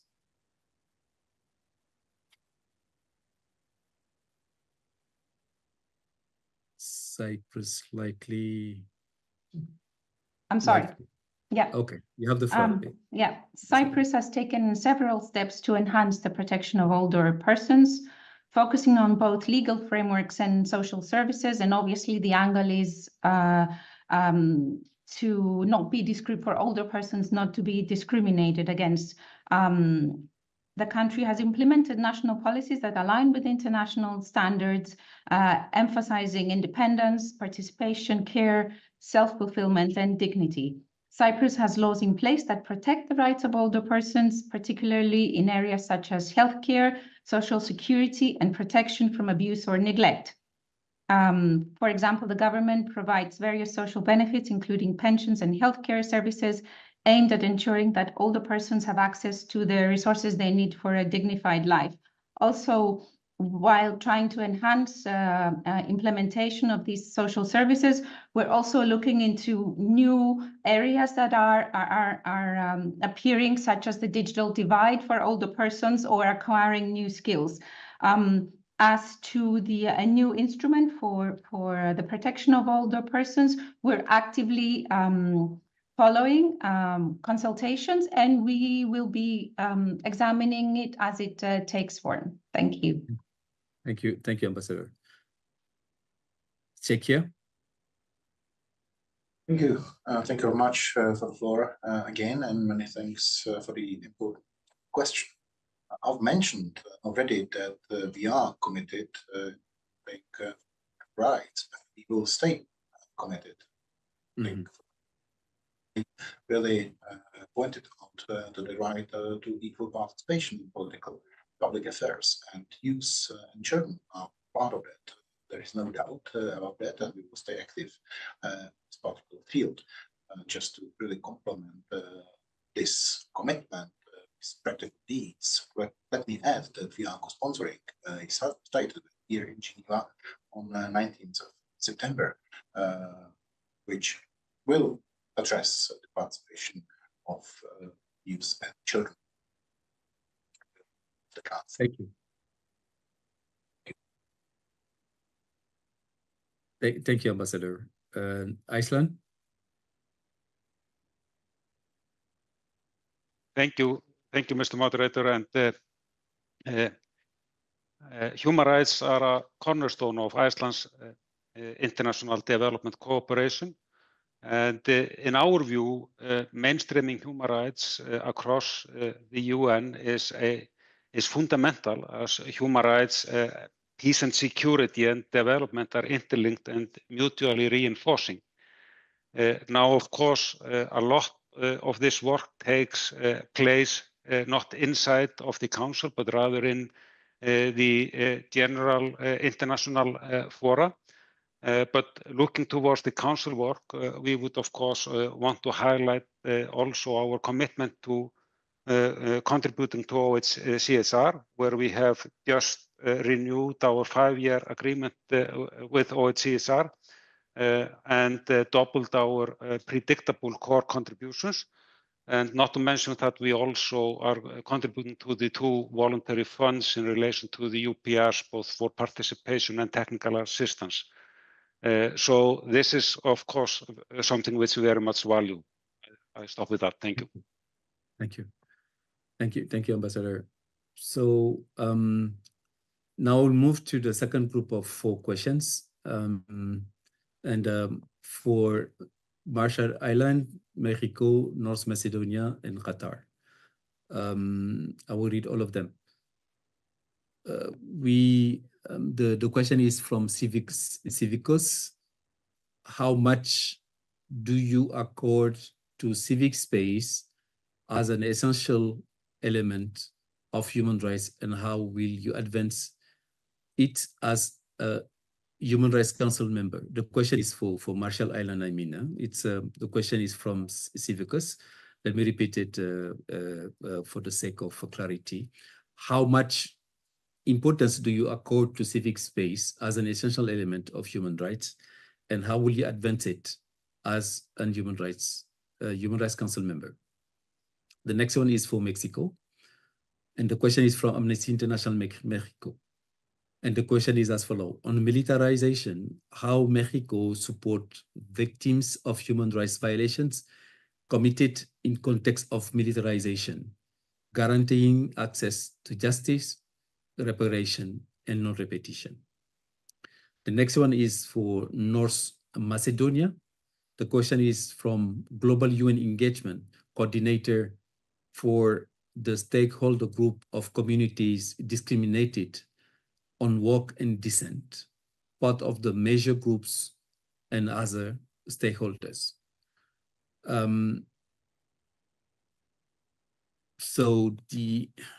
me a second.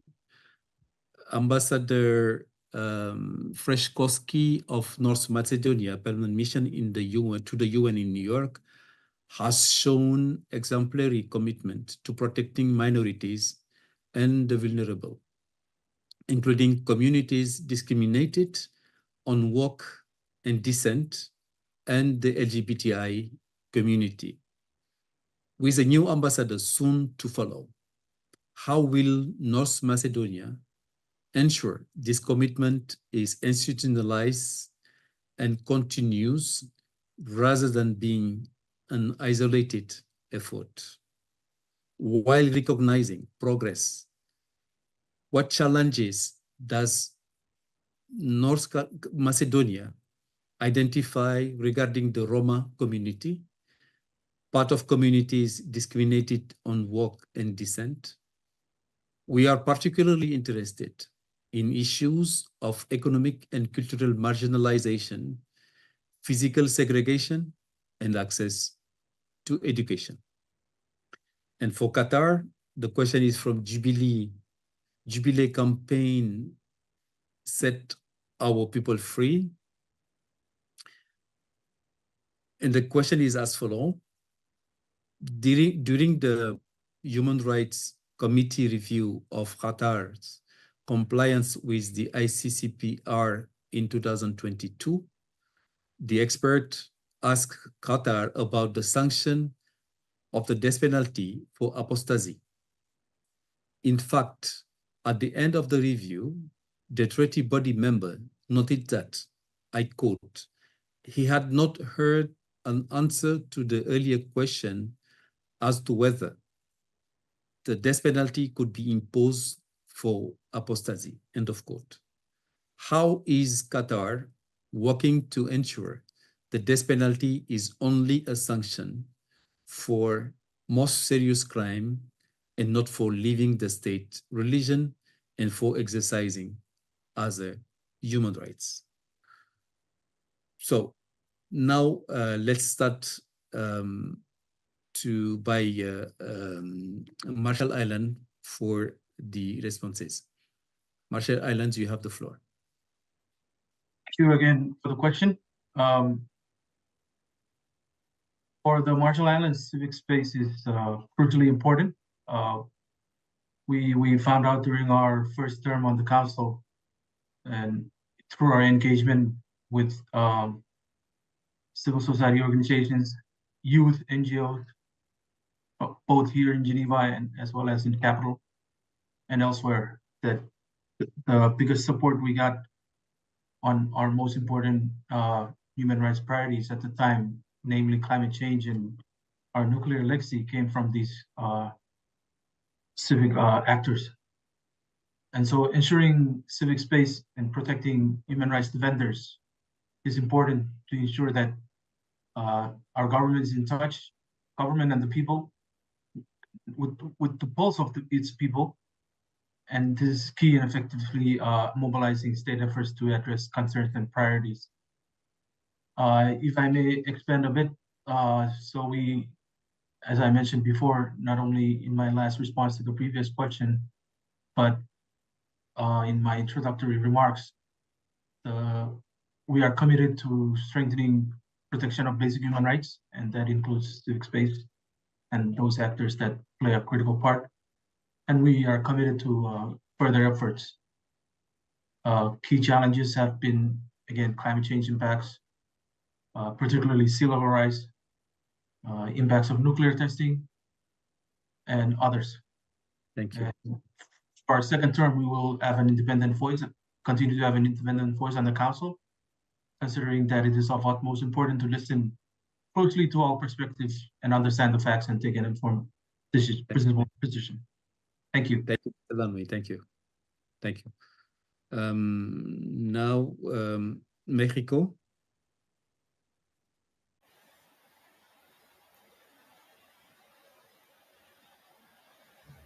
Many thanks for the question. I will be able to give some extra information now as regards the way in which we help victims in our country in the military sphere. I want to make this very clear. It's a priority for our government, and one of the focuses. Militarization is not a goal in Mexico, and I want to point out that our emphasis lies on public safety, and we work with a robust system of social programs and special measures, notably to protect unemployed, the youth, and to enhance education possibilities. So our public national security policy is one where public safety is in prime position. And we will ensure that there will be an intergovernmental, interministerial, I beg your pardon, approach along these lines. I perhaps give the floor now to my colleague if he has anything to add. I would just add that we have a number of legislative tools to walk hand in hand with victims of human rights abuses in all spheres. Mexico has an executive commission for victims of violence, and we coordinate our efforts nationwide. We've invested more than 900 million pesos in reparations and damages to such victims. And currently Mexico has a number of institutions to support victims and to support their access to human rights of all sorts. For example, in Mexico, we have a commission for eradication of militias and a mechanism to protect those persons subject to human rights abuses. And this effort will continue. Many thanks. North Macedonia.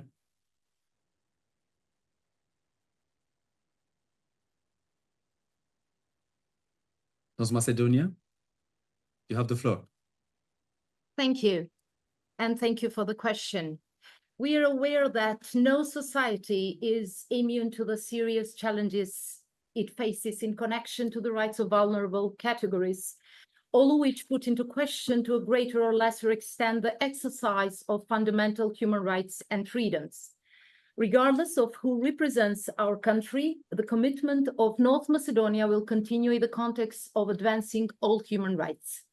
North Macedonia, as previously said, as a multi-ethnic and multicultural country, supports systematic efforts to sustain and promote the culture of peace, tolerance, non-discrimination, understanding, and respect for cultural and ethnic diversity.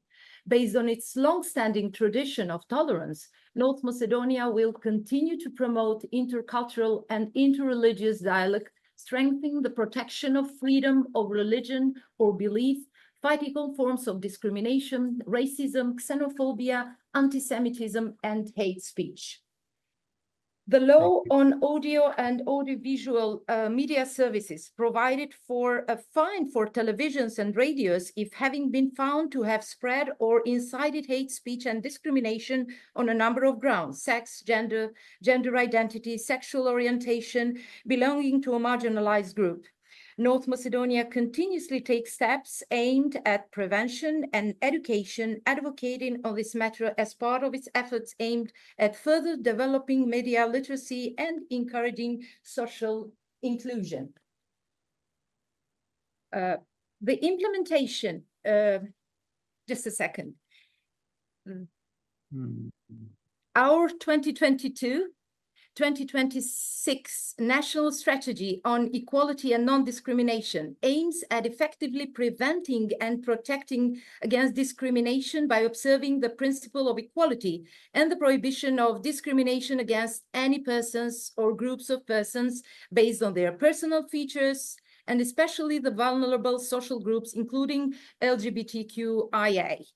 4 Pride parades have been held in the country to date, resulting in improvements in the exercise of freedom of assembly, as demonstrated in the high degree of security ensured by the authorities as public events related to LGBTQIA rights. The Ministry of Labour and Social Policy provides financial support to the shelter center opened for the very first time for those victims of violence. The very first LGBT SOS telephone was also opened with the support of the Ministry of Labour and Social Policy. Thank you. Thank you very much. Thank you. Thank you. So, Qatar, you have the floor.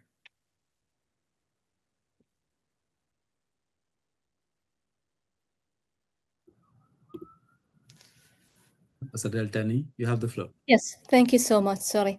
So just to address the question on the application of the death penalty, of course, the law number 23 of 2024 explicitly explains the application of the death penalty in the cases where the application applies. Again, I think this is very important to look thoroughly at the law that is available online. Just to address the issue in general, when it comes to the Qatari constitution, the constitution, both in Article 35, guarantees equality before the law and prohibits the discrimination on grounds of religion, race, language, and gender, and as well, Article 5 guarantees freedom of worship and practice of religion. Again, this is just an overview of this answer, but I really advise those organizations to look thoroughly at the law and the application of the law. Thank you very much. Thank you. Thank you very much. Thank you for sticking to the time limit. Okay. Now I will move to the third group of 4 questions. These questions are for the Republic of Korea, Spain, Switzerland, and Thailand. So I will read them all and before giving you the floor. The first question is for Korea is from Human Rights Watch. And the question is as follows. Will the Republic of Korea show leadership system-wide at the UN beyond their Human Rights Council seat by establishing a new standing body at the UN General Assembly to ensure there is a regular UN reporting to examine the linkages between peace and security and the human rights situation in DPRK? This is a question from Human Rights. So the next one is for Spain. And the question is from Pilar Cristancho, an Asociación Cuidadores de Personas. And the question is as follows. As a member of the Council, and therefore needing to commit to strong human rights standards, what will you do to ensure that the Spanish states formulates laws to prevent and punish socio-occupational discrimination against skilled migrant workers? The next one is for Switzerland, and the question is asked by Public Eye. And the question is as follows. Switzerland likes to see itself as a leader in the protection and promotion of human rights and the rule of law. How do you respond to the fact that Switzerland is currently lagging significantly behind certain, meaning on the legislative side and judicial side, lagging significantly behind certain international development, particularly in the areas of corporate responsibility, where unlike the EU, Switzerland still lacks comprehensive binding regulation on corporate responsibility and climate change and human rights especially in light of the recent statement by the Federal Council on the Kilma Signorinen ruling of the European Court of Human Rights, which lack a strong and clear commitment to the international system of human rights protection as an integral part of the Swiss rule of law. The last one is for Thailand. And the question is for Peace Rights Foundation, Jacob Goldberg, the New Humanitarian, and also the People's Empowerment Foundation. And the question is as follows. Thailand has held 48 Uyghur asylum seekers in immigration detention for more than 10 years. In addition to this, 5 persons detained have died in the past decades. As Thailand seeks membership of the Human Rights Council, will the Royal Thai government guarantee to uphold the principle of non-refoulement in relation to these Uyghur detained for the last 10 years? And what steps will the government take to ensure access to international protection and durable solutions for this group? Now I will turn to the state's representative, starting by the Republic of Korea for the answers. You have the floor. 2 minutes, please. Yes, thank you, moderator, and thanks for the question from Human Rights Watch. I think this is a very important question.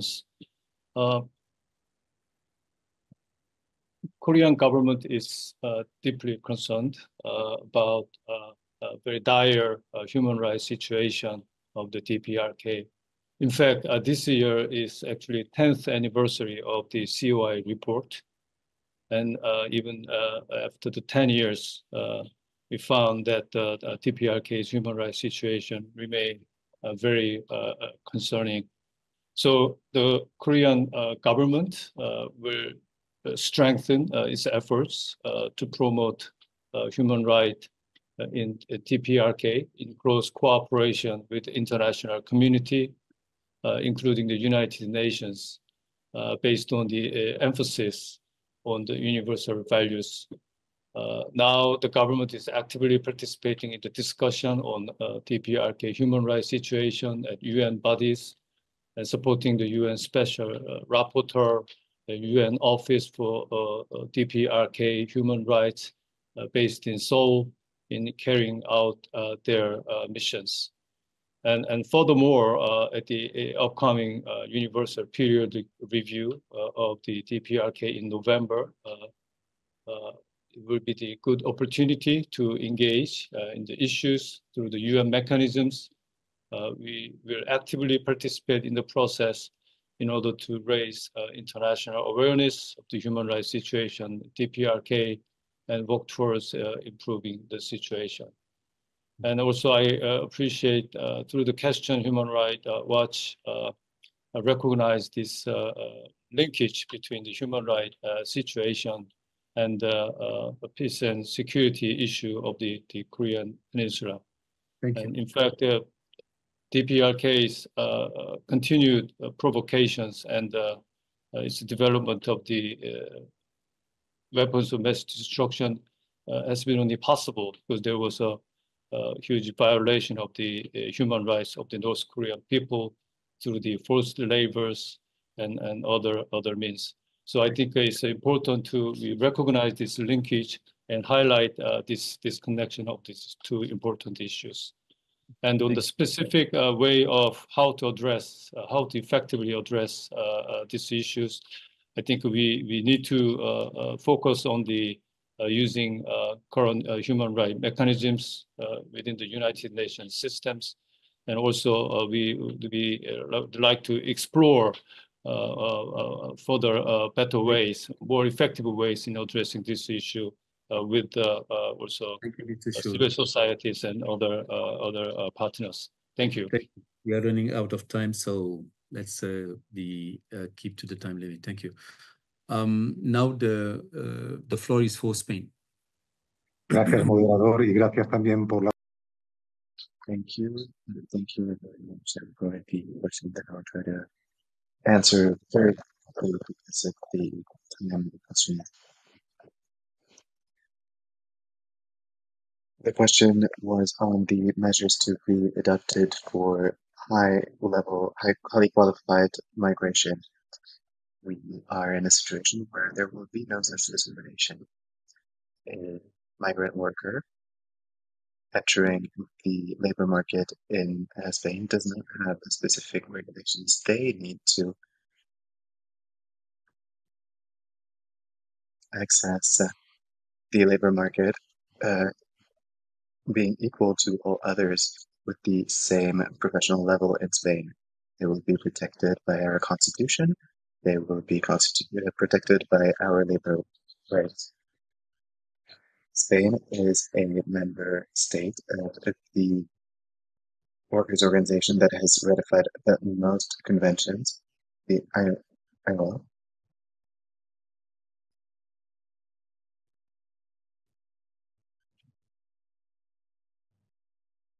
So this will be working for the protection of all workers. You have the floor.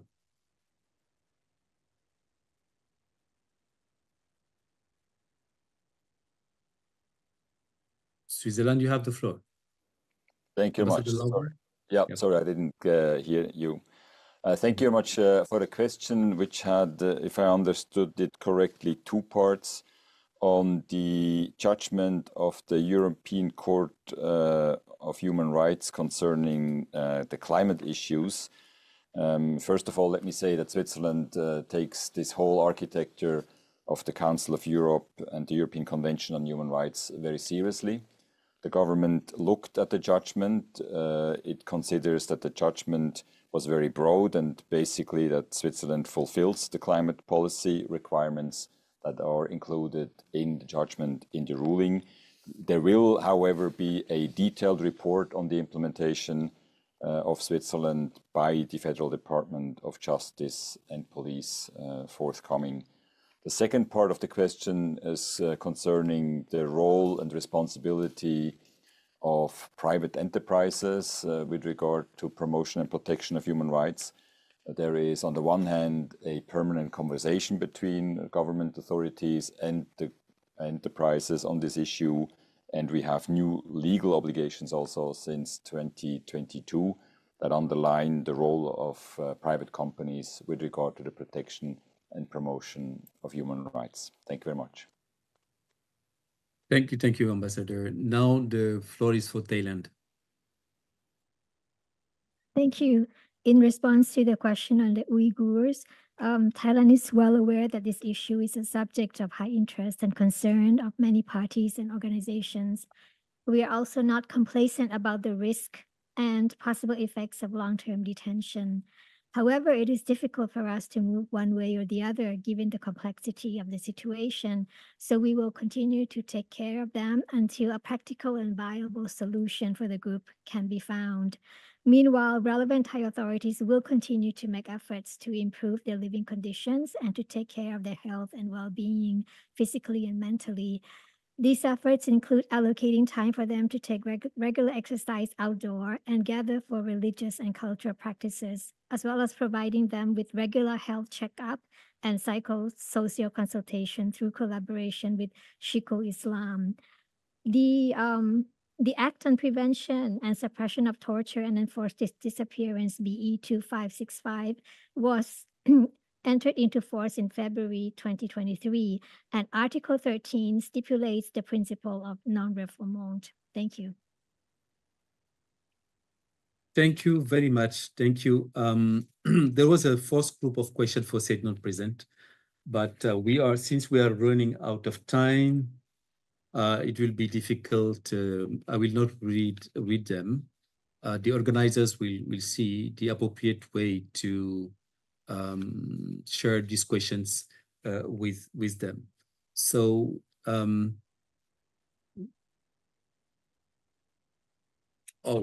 likely the question, the organizers are saying that I should read them.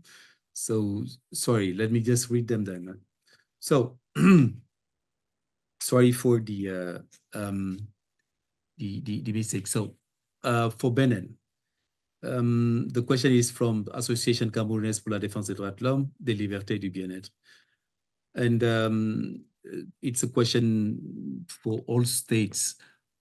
How do Benin intend to ensure freedom of expression, association, and peaceful assembly for all citizens, including marginalized groups?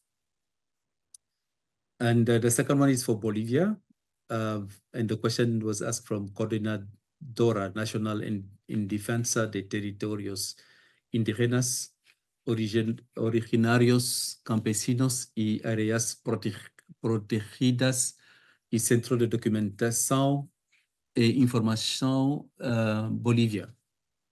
And the question is as follows. What explanation does the Bolivian state give in response to the following two critical aspects, which are the results of its public policies, contrary to addressing climate change, which have an enormous global repercussion?